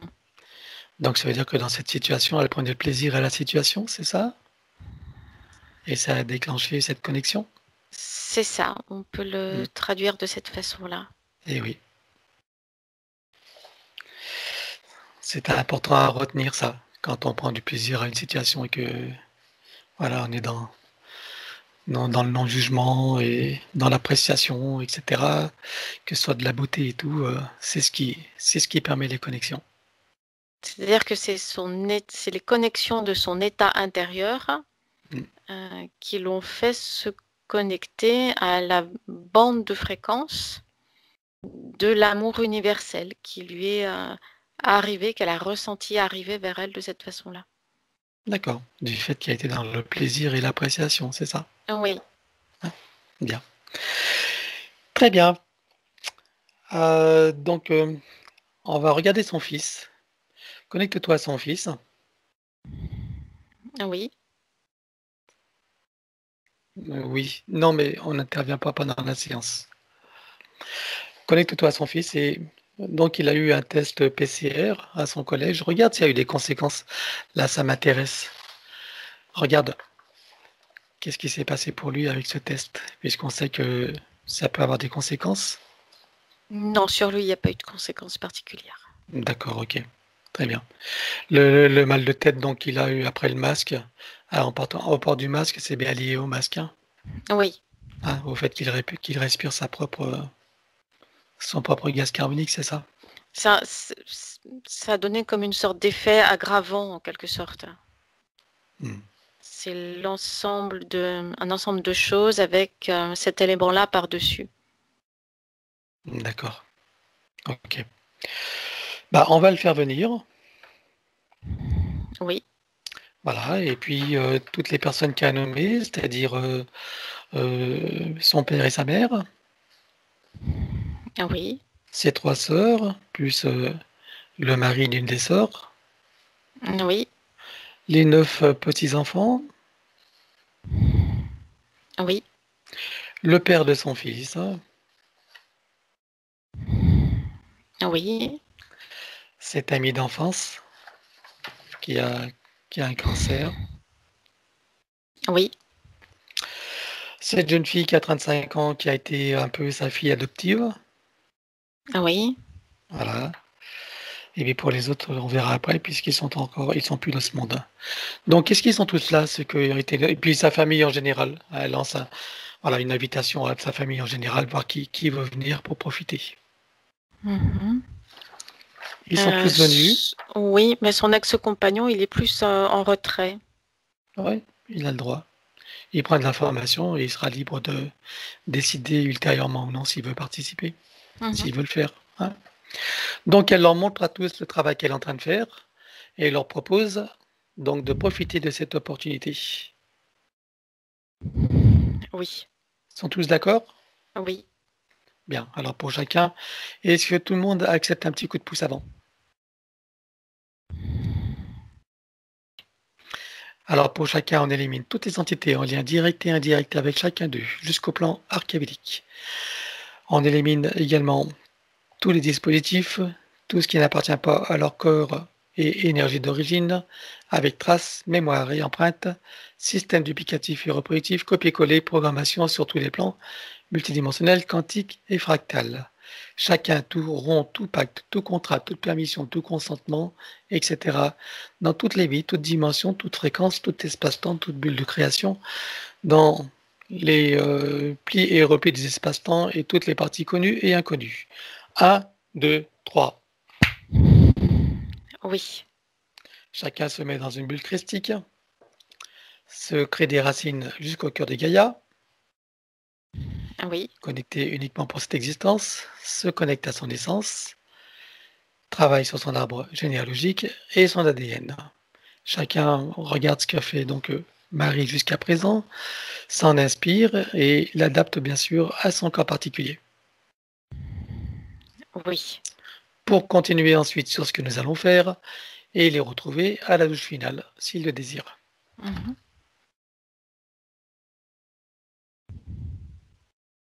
Allô? Oui, est-ce que c'est bon? Oui, c'est bon.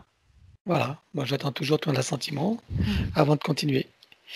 Bien, euh, donc on revient donc à Marie. Mhm. Donc elle soupçonne d'avoir eu le Covid avec son fils. Il y a eu pour conséquence une perte d'odorat. Regarde si c'est vraiment ce Covid, ce Covid-19.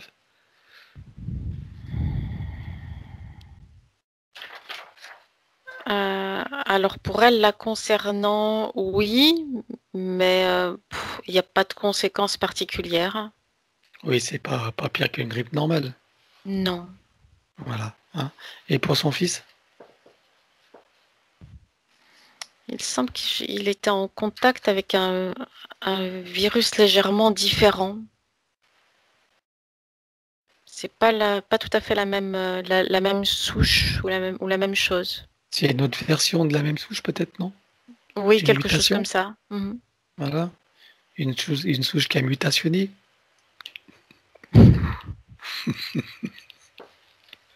Et alors il a survécu, regarde s'il est encore vivant. Je plaisante. Il n'y a pas eu d'incidence ni pour lui ni D'accord, pour elle. bien, très bien. Alors tu vas regarder cette donc camarade de classe, ce camarade de Patrick. Donc regarde, donc il n'est plus dans ce monde. Hein.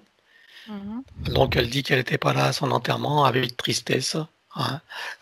Ça avait l'air de la toucher. Regarde où est-ce qu'il est, Patrick là. Comment tu le vois?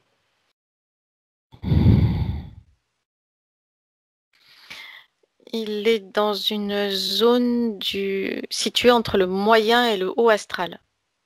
Bien. Regarde s'il a besoin d'aide. Tu Non. peux communiquer. Non? Ok, très bien. Est-ce qu'il est conscient de ta présence là? Oui, il est conscient. Bien.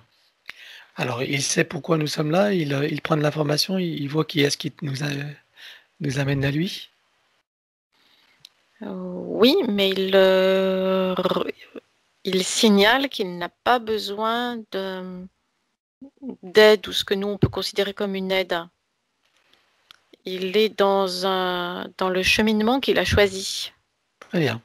Qu'est-ce qu'il pense de cette affirmation de Marie avec un trémolo dans la gorge qu'elle n'était pas là à son enterrement? Ça n'a aucune importance. Ah bon? Et il n'est pas traumatisé? Non, mais non. Il y a, il y a des croyances qui sont qui lient les humains, mais qui lient dans le sens ça les maintient comme prisonnières et ça crée de façon artificielle la production d'émotions basses. Hmm. Est-ce que ça veut dire qu'une personne qui quitte ce monde, euh, si personne n'est à son enterrement, est-ce que ça ne l'affecte pas? Est-ce que ça veut dire que ça n'a pas d'importance? Il n'y a pas de il n'y a pas de règle générale et absolue. Hmm. Ça dépend du niveau de conscience de chaque personne ou chaque conscience qui passe d'un plan à l'autre. Si la conscience est encore très proche du plan physique, si elle est rattachée aux croyances, si il y a beaucoup de choses qui peuvent rentrer en ligne de compte. Dans ce cas-là, oui, il peut y avoir comme une sorte de déception. Mais il semble que ce ne soit pas la majorité. Dans la grande majorité des cas, les consciences sont déjà passées à autre chose. Ok. Donc Patrick, lui, c'est le cas. Il n'était pas, lors de son enterrement, il y était pas. Il était à proximité, déjà en train de partir, déjà sur la voie d'autre chose. D'accord. Ok. Bon, on va le saluer et on le laisse continuer son cheminement. Hein. Oui. Voilà. Et puis il y a ce fameux Monsieur Philippe qu'elle a nommé. Je ne sais pas s'il est encore de ce monde ou pas. Regarde si tu peux le connecter, le contacter. Il y a toujours sa conscience qui est là sur le plan terrestre. D'accord. Ok. Bon. Donc on l'invite pour la séance et à faire la même chose que les autres s'il le veut. Oui, Il est d'accord? oui. Allez, on fait la même chose pour lui que pour les autres. Donc je fais le premier dégagement s'il est d'accord. 1, Mhm. 2, 3. Oui. Voilà. Et il continue, il fait ce que tout le monde fait, à sa façon. Mhm. Et puis cette dernière Tatiana, donc qui a quitté ce monde également. Regarde si tu peux la joindre.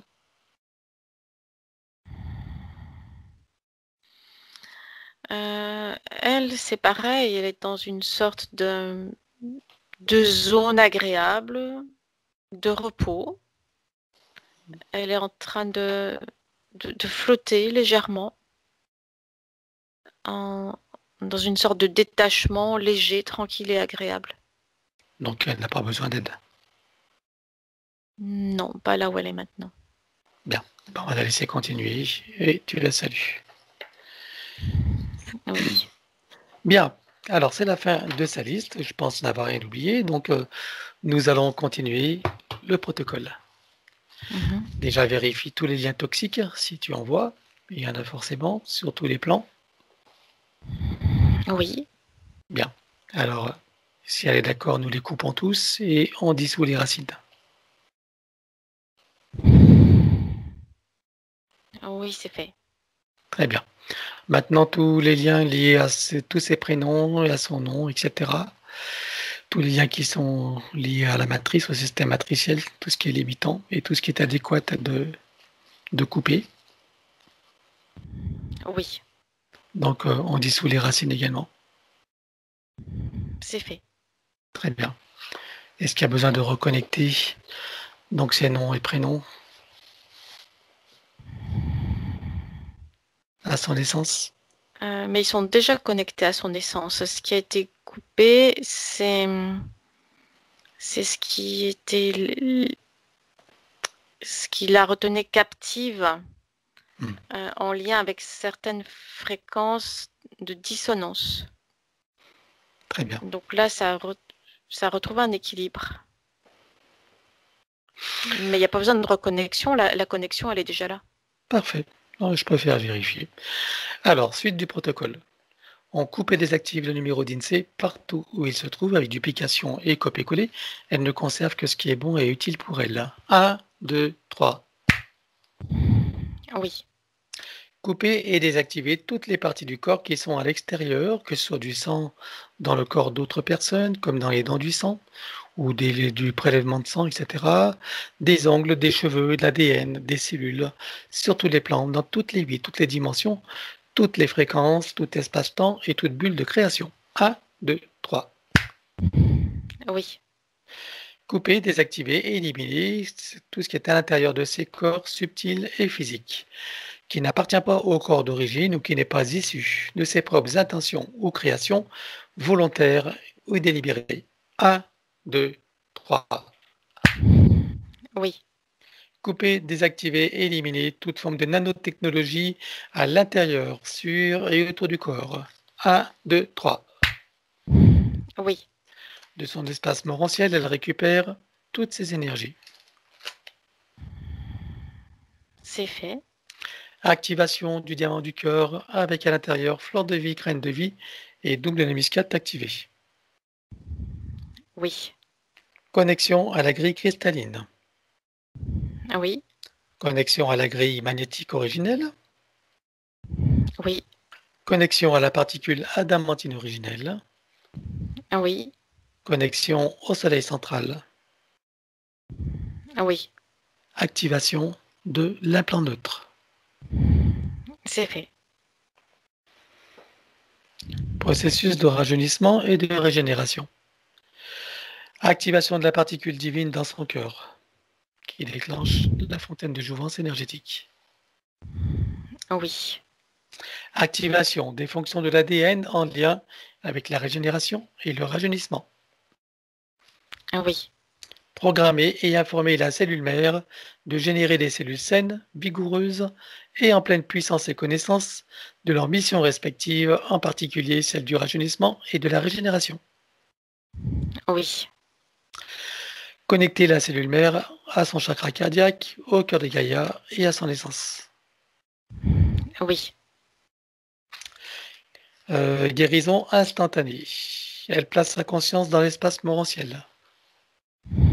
oui, Pour toutes les parties qu'elle juge nécessaires, elle fait descendre l'information, les informations, les codes et l'énergie jusque dans les parties bloquées ou à réparer. oui, c'est fait. Elle installe et active l'arbre de création dans les deux sens. Oui, Installation et activation de fleurs de vie, graines de vie et d'objets de biscate. oui, Donc je n'ai pas, je t'ai pas demandé de programmer donc les connexions à la grille, etc. Programmer pour la permanence et l'équilibrage. c'est fait. Programmer aussi le processus de rajeunissement pour la permanence et l'équilibrage. Oui, Bien.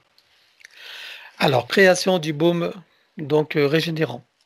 Elle prend des cellules souches et de l'eau primordiale, oui, fleur de vie, graines de vie et double lemniscate qui active le tout. oui, Elle enduit son corps des cheveux jusqu'aux orteils, à la surface et à l'intérieur en insistant sur les parties qui en ont besoin. c'est fait. Et elle programme ce processus pour être permanent et équilibré. Oui. Bien. Alors maintenant, je veux que tu me dises combien de temps il va falloir pour intégrer pleinement cette séance. Entre 7 et 12 mois. C'était 12. D'accord. Est-ce qu'il va y avoir des effets rapides? Oui, une sensation d'unité intérieure, une stabilité dans l'unité. Ça, c'est apaisant, tranquillisant. Très bien. Est-ce que tu vois des effets, on va dire désagréables dus à la métabolisation? Il va y avoir comme des retours d'une certaine anxiété, des moments déstabilisants, un petit peu de flottement. Mais ça fait partie du processus de métabolisation. Bien. Donc Marie, tu t'en souviendras lorsque ça arrivera. Surtout ne le mets pas en doute, hein, pas d'esprit critique, pas de jugement, pas de peur. On est d'accord? Au point zéro, tu restes dans la gratitude et la confiance. Très bien. Donc on va enrouler son ADN d'autant de sinusoïdes d'énergie issus de sa propre source que nécessaire. Puisqu'on a travaillé l'ADN tout à l'heure. Oui. Bien. À présent, on va regarder son domicile. Comment le vois-tu? Il y a comme une sorte de brouillard électromagnétique. Bien. D'où est-ce qu'il vient? Il vient, je ne sais pas, d'appareils électriques humains. L'origine est humaine. Et ça Mhm. vient entrer en interaction avec ses propres fréquences. Donc ça vient brouiller ses fréquences. D'accord. Avec ce que nous venons de faire maintenant, déjà sans rien y changer, est-ce que tu vois que ça a une influence sur elle? Est-ce qu'il y a un impact? Non, c'est plus sur la même bande de fréquences. Bien. Ok. Est-ce que tu vois dans les sous-sols, est-ce que tu vois des désordres géobiologiques ou énergétiques? Non, ça se passe au-dessus, pas en dessous. Oui. Ok. Non, mais c'est pas forcément en lien, c'est pour vérifier s'il y a quand même des désordres. Mhm. Bien. Elle va faire une grosse tornade et elle nettoie tout. Allez.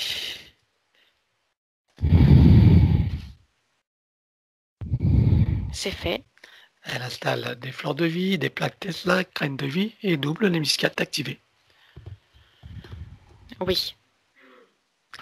Bien, maintenant sur son compteur général, elle installe un gros diamant qui va transmuter l'énergie électrique en force de vie. Oui. Elle va y installer une fleur de vie, une graine de vie et un double lemniscate activé. C'est fait. Sur tous les plafonds, elle installe un gros boîtier qui va filtrer l'air et nanotechnologie. Oui. Il va produire par ailleurs donc un puissant effet Niagara avec un son et un parfum qui se modulent. Oui.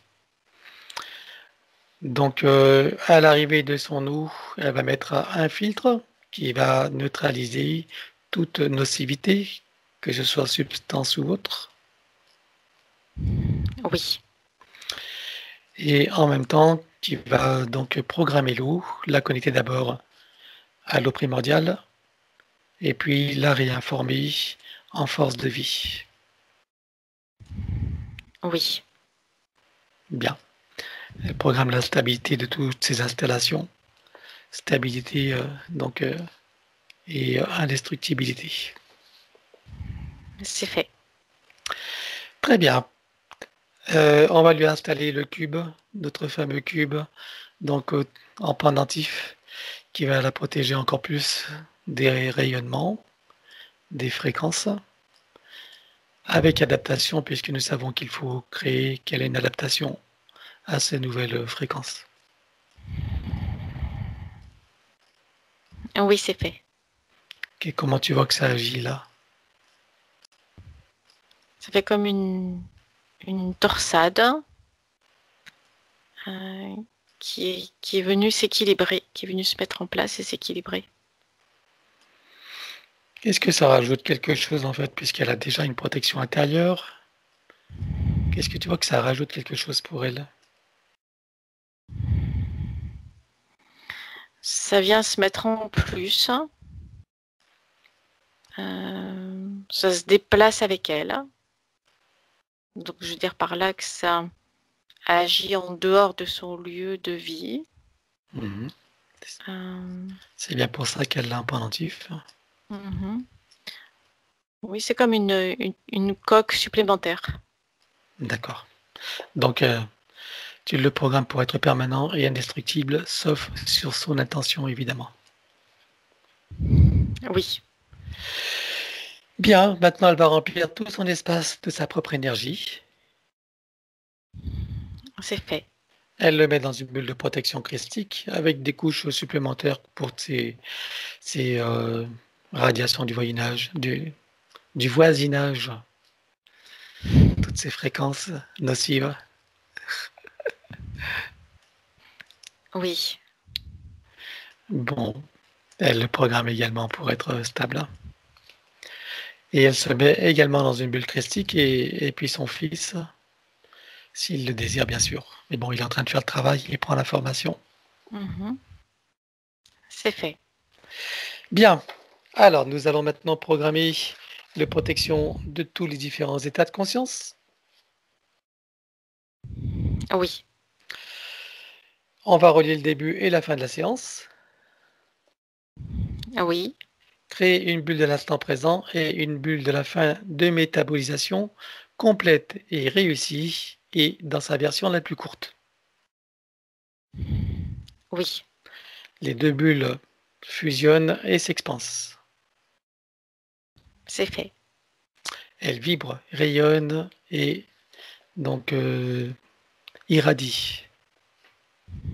Oui, À l'intérieur, son élémental, oui, toutes ces bulles de création et toutes ces bulles d'intention. c'est fait. On installe une fleur de vie, une graine de vie et un double hémiscate activé. Oui, Et autour, le corps diamantal. oui, Et maintenant, nous allons programmer la protection de toute la durée de la métabolisation et de toute la séance jusqu'à la fin.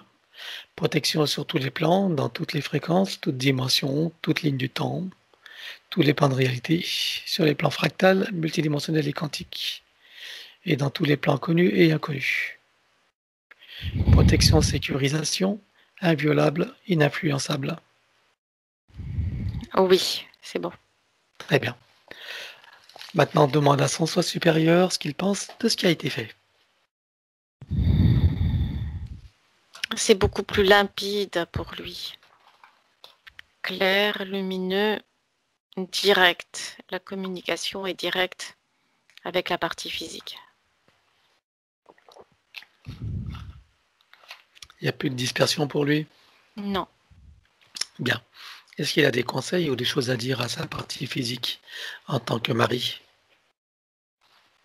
D'apprécier sa physicalité, d'apprécier d'être présente dans cette biologie humaine, d'apprécier l'expérience. Et pour que les informations se transmettent au soi supérieur, de rester centré et aligné. C'est ce qui maintient ouvert, libre et clair les canaux de communication. Bien. Regarde son âme, comment la vois-tu?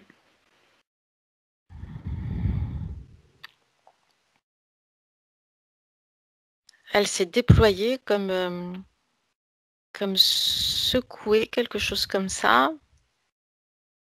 Elle est toute transparente et légère. C'est à peine si je l'aperçois. Et sa partie subliminale? Elle est pleine d'énergie, elle est juste au-dessus de la partie physique. Très bien. Alors, il y a une chose que je n'ai pas fait tout à l'heure, et on va se situer sur le plan quantique, c'est-à-dire qu'on va se replacer au moment où je le place dans mon protocole. D'accord? Puisque tout est simultané, donc on va utiliser la conscience quantique et on se met à ce moment-là. Je veux que tu reviennes au moment où je demande donc de voir son corps mental et y voir toutes les programmations limitantes. C'est une phase importante du processus. Donc tu te places à ce Oui, moment-là et ça va être inclus dans tout ce qui a été fait jusqu'à présent. Est-ce que c'est bon pour toi? oui, c'est bon, j'y suis. On regarde toutes les programmations limitantes sur le plan mental. tout est fractionné. C'est comme s'il y avait des morceaux de programmation fractionnés sur le plan mental, qui sont empêchés de s'imbriquer les unes dans les autres. C'est des programmations de convention, de rester dans la convention sociale, de rester dans ce qu'on attend d'elle en termes de convention sociale, de rôle social, familial. Comme de se conformer, c'est ça? Aux C'est ça, conventions, aux normes, aux oui. exigences de la société telle qu'elle elle l'impose. Oui. Qu'est-ce que tu vois d'autre comme programmation? Mais c'est tout parce que ce sont ces mêmes programmations qui sont par morceaux, donc avec impossibilité de s'imbriquer correctement les unes dans les autres. Et ça envahit en fait tout le corps mental. Bien, ok. On regarde maintenant son corps émotionnel, toutes les émotions et tous les sentiments qui sont liés. Ça génère du malaise, de la frustration, des tentatives de s'échapper pour éviter cette pression, des tentatives d'échapper à la pression. Parce que ça génère du stress, ça génère la peur de ne pas y arriver, de ne pas arriver à faire ce qu'on attend d'elle, de ne pas arriver à se conformer. Et ça génère aussi... Alors, il y a deux choses antinomiques. Ça génère à la fois du stress et puis du désintérêt. C'est-à-dire, après avoir stressé, tout d'un coup, clac. Elle lâche tout et il y a du désintérêt. Donc, il n'y a aucun équilibre. C'est soit trop, soit pas assez. Est-ce que ça implique un manque d'estime de soi et de Oui, mésestime et directement. de Oui, dévalorisation? oui. Très bien. Ok, maintenant tu vas remonter aussi au nécessaire pour retrouver la racine mère de tout cela. Ça ramène au soi supérieur. Mhm. Dès les premières manifestations du soi supérieur qui partent en feu d'artifice. Ça remonte à ce moment-là, avec comme tout est fractionné, cette sensation d'impossibilité de tout réunir. Mhm. Une espèce de sentiment d'impuissance, c'est ça? Oui. Ok. Et si, est-ce que tu vois d'autres traumatismes? Et en remontant encore, c'est la séparation d'avec la source, Qu'est-ce qu'elle a ressenti avec là? cette sensation de ne pas y arriver. Je ne vais pas y arriver toute seule D'accord. parce que je suis séparée de la source d'information primordiale, donc je ne vais pas y arriver toute seule. Bien. Alors, reviens ici et maintenant. Oui, Donc, avec tout ce qu'elle est maintenant, tout ce qui a été fait, tout ce qu'elle a compris de sa nature, de ses capacités, de son être. Est-ce que tout est clair maintenant pour elle, de qui elle est? Est-ce qu'elle le sent pleinement? oui, Bien. Alors, je veux qu'elle retourne à la source et elle va refaire tout le processus. Et tu vas me dire comment elle vit maintenant dans ces nouvelles modalités, ces événements. La source, le soi supérieur, jusqu'à ici et maintenant. oui. Oui, elle y est. Oui. Alors, vas-y, dis-moi comment ça se passe. Donc, elle refait le processus, elle sort de la source. Je veux savoir qu'est-ce qu'elle ressent, comment elle voit la situation, Il y a une quel est son état. sensation, il y a une sensation de plénitude, c'est-à-dire qu'elle sort de la source, mais avec cette sensation d'être pleine et entière. Donc il y a une sérénité, c'est Très bien. agréable. Alors maintenant, au sortir de son soi supérieur, comment elle vit ça?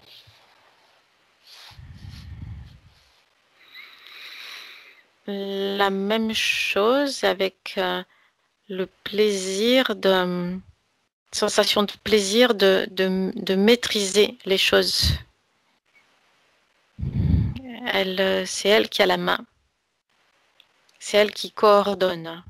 Elle a ce pouvoir de coordonner autant de manifestations d'elle-même qu'elle veut mettre en expérimentation. Bien, ça doit être agréable, ça. Oui. Elle incarne ça ici et maintenant. Elle en informe toutes les parties d'elle, sa conscience cellulaire, organique, tous ses corps, son élémental, qu'elle ressente ce plaisir, cette satisfaction et cette puissance tranquille à l'intérieur d'elle. Oui. Voilà. Est-ce qu'elle est en pleine présence de sa souveraineté, de sa liberté, son autonomie? Oui. Bien. Alors, puisque nous sommes rendus à ce moment du protocole et que nous sommes aussi dans l'éternel instant présent, je veux que toutes les parties d'elle soient réinformées jusqu'à ici maintenant dans tout ce qui a été fait. Oui. Voilà. Bien. Est-ce que tu vois une différence? C'est beaucoup plus stable. Très bien. L'état énergétique présent est beaucoup plus stable. Bien. C'est une partie importante du processus. Très bien. Alors, puisqu'on a vu le soi, son âme et sa partie subliminale, donc nous allons le saluer sur cette nouvelle ligne de temps, dans ce nouveau partenariat avec elle-même et ses parties d'elle, ses parties supérieures, et dans cette nouvelle version de Marie. Oui. Est-ce que tout le monde a terminé le travail? Oui. Alors chacun va trouver son portail et sa cascade. Et sous cette eau de très haute fréquence qui est faite de sons, de lumière, de couleurs, d'énergie, de rayons, de parfums, de géométrie et d'informations originelles, etc.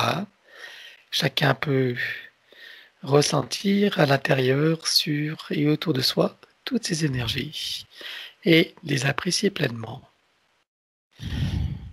Oui. Et j'insiste sur les appréciations et les ressentis parce que c'est ce qui intègre vraiment donc dans la base tout cela. Oui. Dans la cellule mère de chacun, on installe fleur de vie, graine de vie et double l'hémiscate activé. C'est fait. Connecté au chakra cardiaque, au cœur de Gaïa et à son essence. Oui. L'atome mère également. Oui. Et la particule de lumière mère, idem. Oui. Bien, maintenant, chacun prend la douche christique, or diamant et bleu. Oui. Et à présent, dis-moi quelle était, selon notre propre échelle de valeur, quelle était sa fréquence avant la séance et quelle est-elle à présent? Elle était à 80, maintenant elle est à 176. Parfait.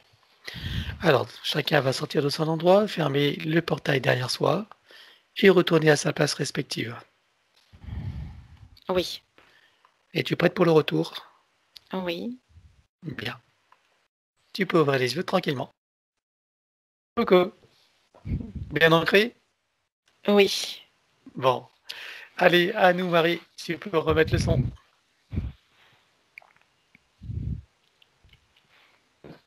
Mais voilà.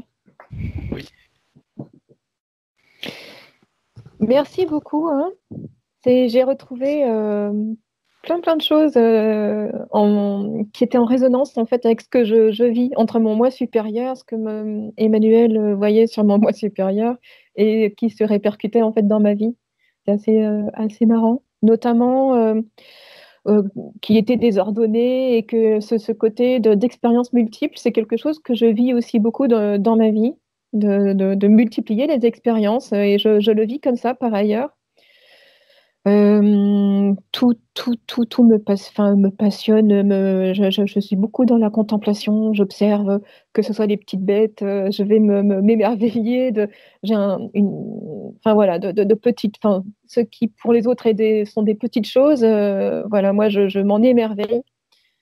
Il y a une chose très drôle aussi, c'est, enfin étonnante, c'est quand Emmanuel a parlé justement, donc je le réécouterai, en fait, quelque chose de minéral au départ, en fait, les pierres. Et il faut savoir que les pierres, pour moi, donc d'ailleurs, je m'étais entourée de mes pierres avant d'être avec vous. Et c'est quelque chose qui m'apaise beaucoup. Et notamment, il y avait des pierres que j'aime beaucoup. Ce sont des agates arbres et des agates mousse. Ce qu'a vu Ah Emmanuel à oui, travers. Ah, et ça, c'était marrant. Quand elle a parlé de mousse, d'arbres, des minéraux. Alors bon, alors oui. les minéraux, je me dis.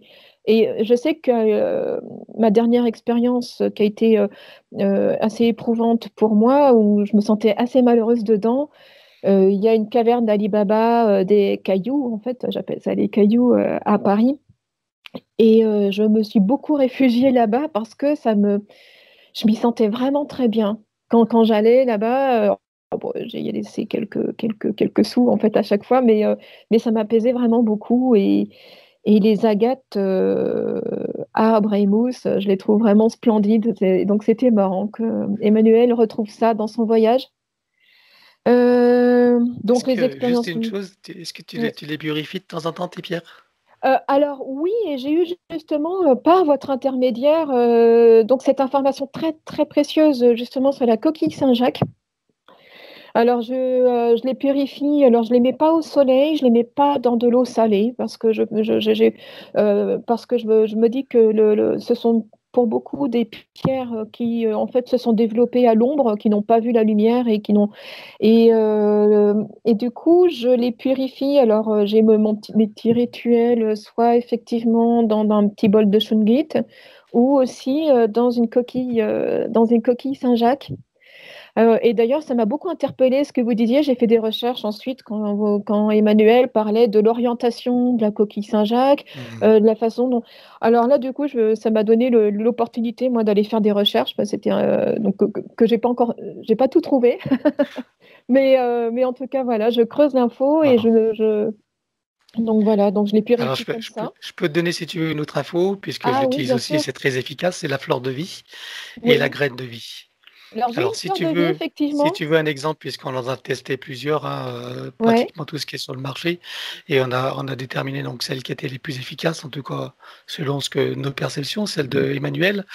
Donc, bah, je ne vais pas te dire laquelle c'est, par contre, tu m'envoies un mail, tu me le ouais. demandes, et puis je te l'enverrai, tu D'accord. n'auras plus Oui. qu'à les imprimer et à les plastifier si tu veux.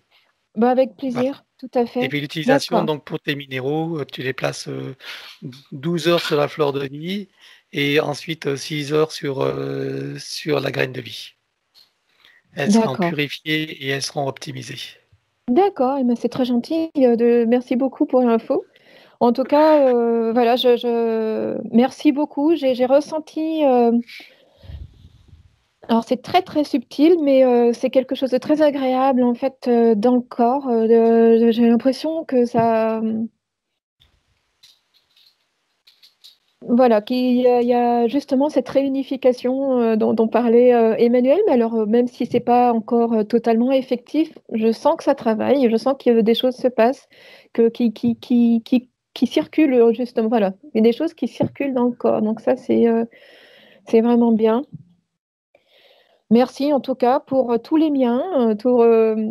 J'ai retrouvé donc ben, Patrick, c'était très drôle. Bon, j'étais pas trop dans le chagrin de ne pas avoir été à son enterrement en fait, mais c'est parce que je pars du principe.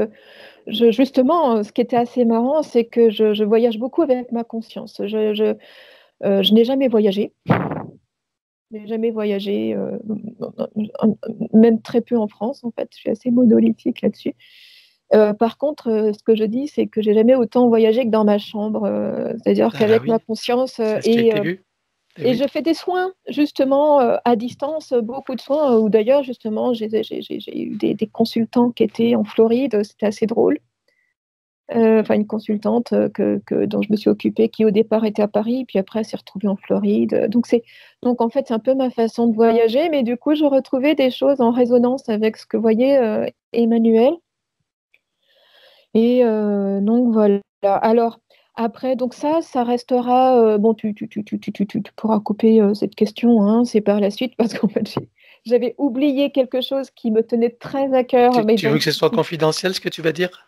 non, pas forcément. Après, bon, tu couperas toi-même. Parce que, en fait, c'est savoir Non, parce que vers si qui. c'est confidentiel, tu m'en parles après la vidéo, quand Oui, j'aurai arrêté. d'accord. Ou si c'est Oui. pas confidentiel, je peux le laisser. Parce que Non, enfin, c'est effectivement une question de santé qui concernait mon fils et j'ai oublié d'aborder cette question et c'est bon, mais peu c'est un peu importe. ballot.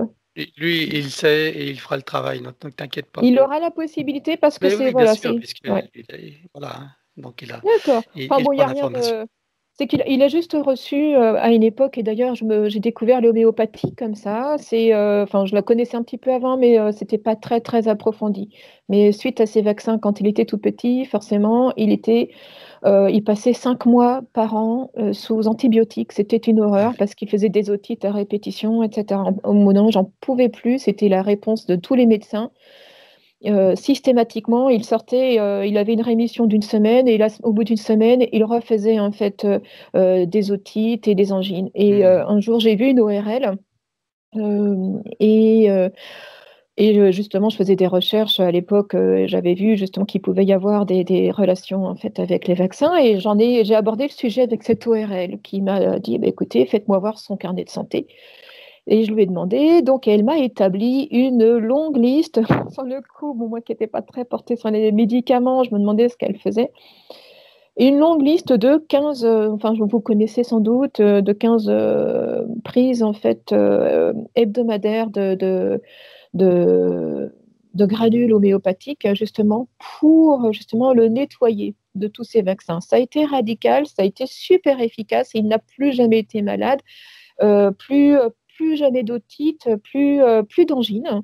Bien. Il est très costaud. Et la seule chose qui m'inquiète, et c'est là où je m'en veux un petit peu d'avoir pas Non, tu pensé t'en à voulais, hein. aborder le sujet. Tu t'en veux plus pour rien, d'accord? Oui, Bon, oui, oui, j'ai retenu ça. bon, bon. Mais Ça, c'était disons avant. que quand j'ai rencontré par la suite, je me suis tournée forcément vers des très bons homéopathes à Paris. Et quand je leur ai montré cette liste-là, j'en ai rencontré deux.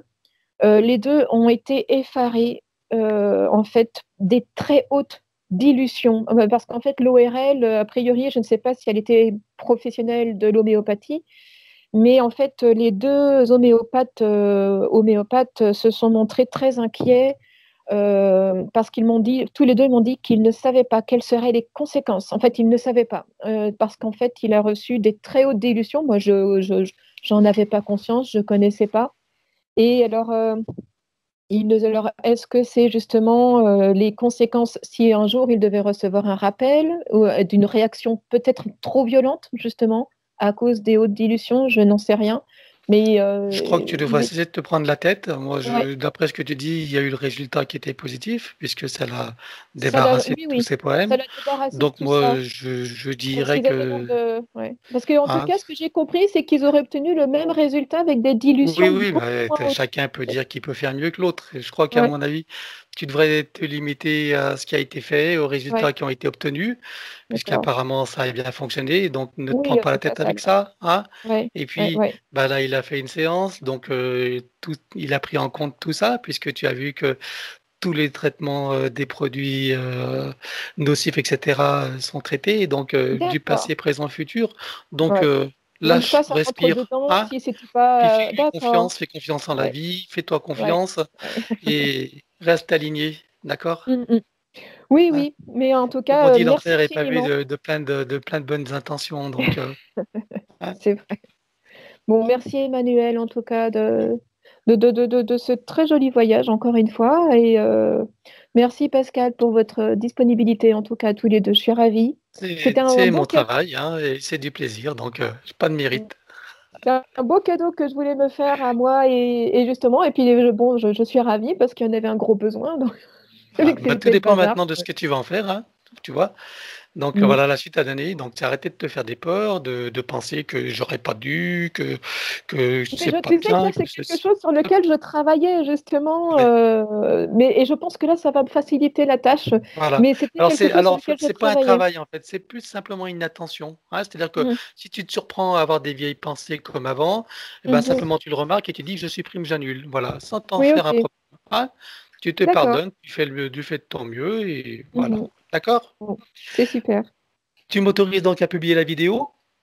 Oui, bien sûr, avec plaisir. Alors après, juste n'oublie pas de la flouter parce que D'accord. voilà. Hein. Si, ce qui était très drôle, c'est le papa aussi qui est resté en retrait. Je retrouve bien le papa là, avec son Merci à caractère. toi, Mais très bonne journée merci. et Bonne merci à continuation à Emmanuel. vous. Merci Emmanuel. Au À revoir. bientôt. Au Au revoir. revoir.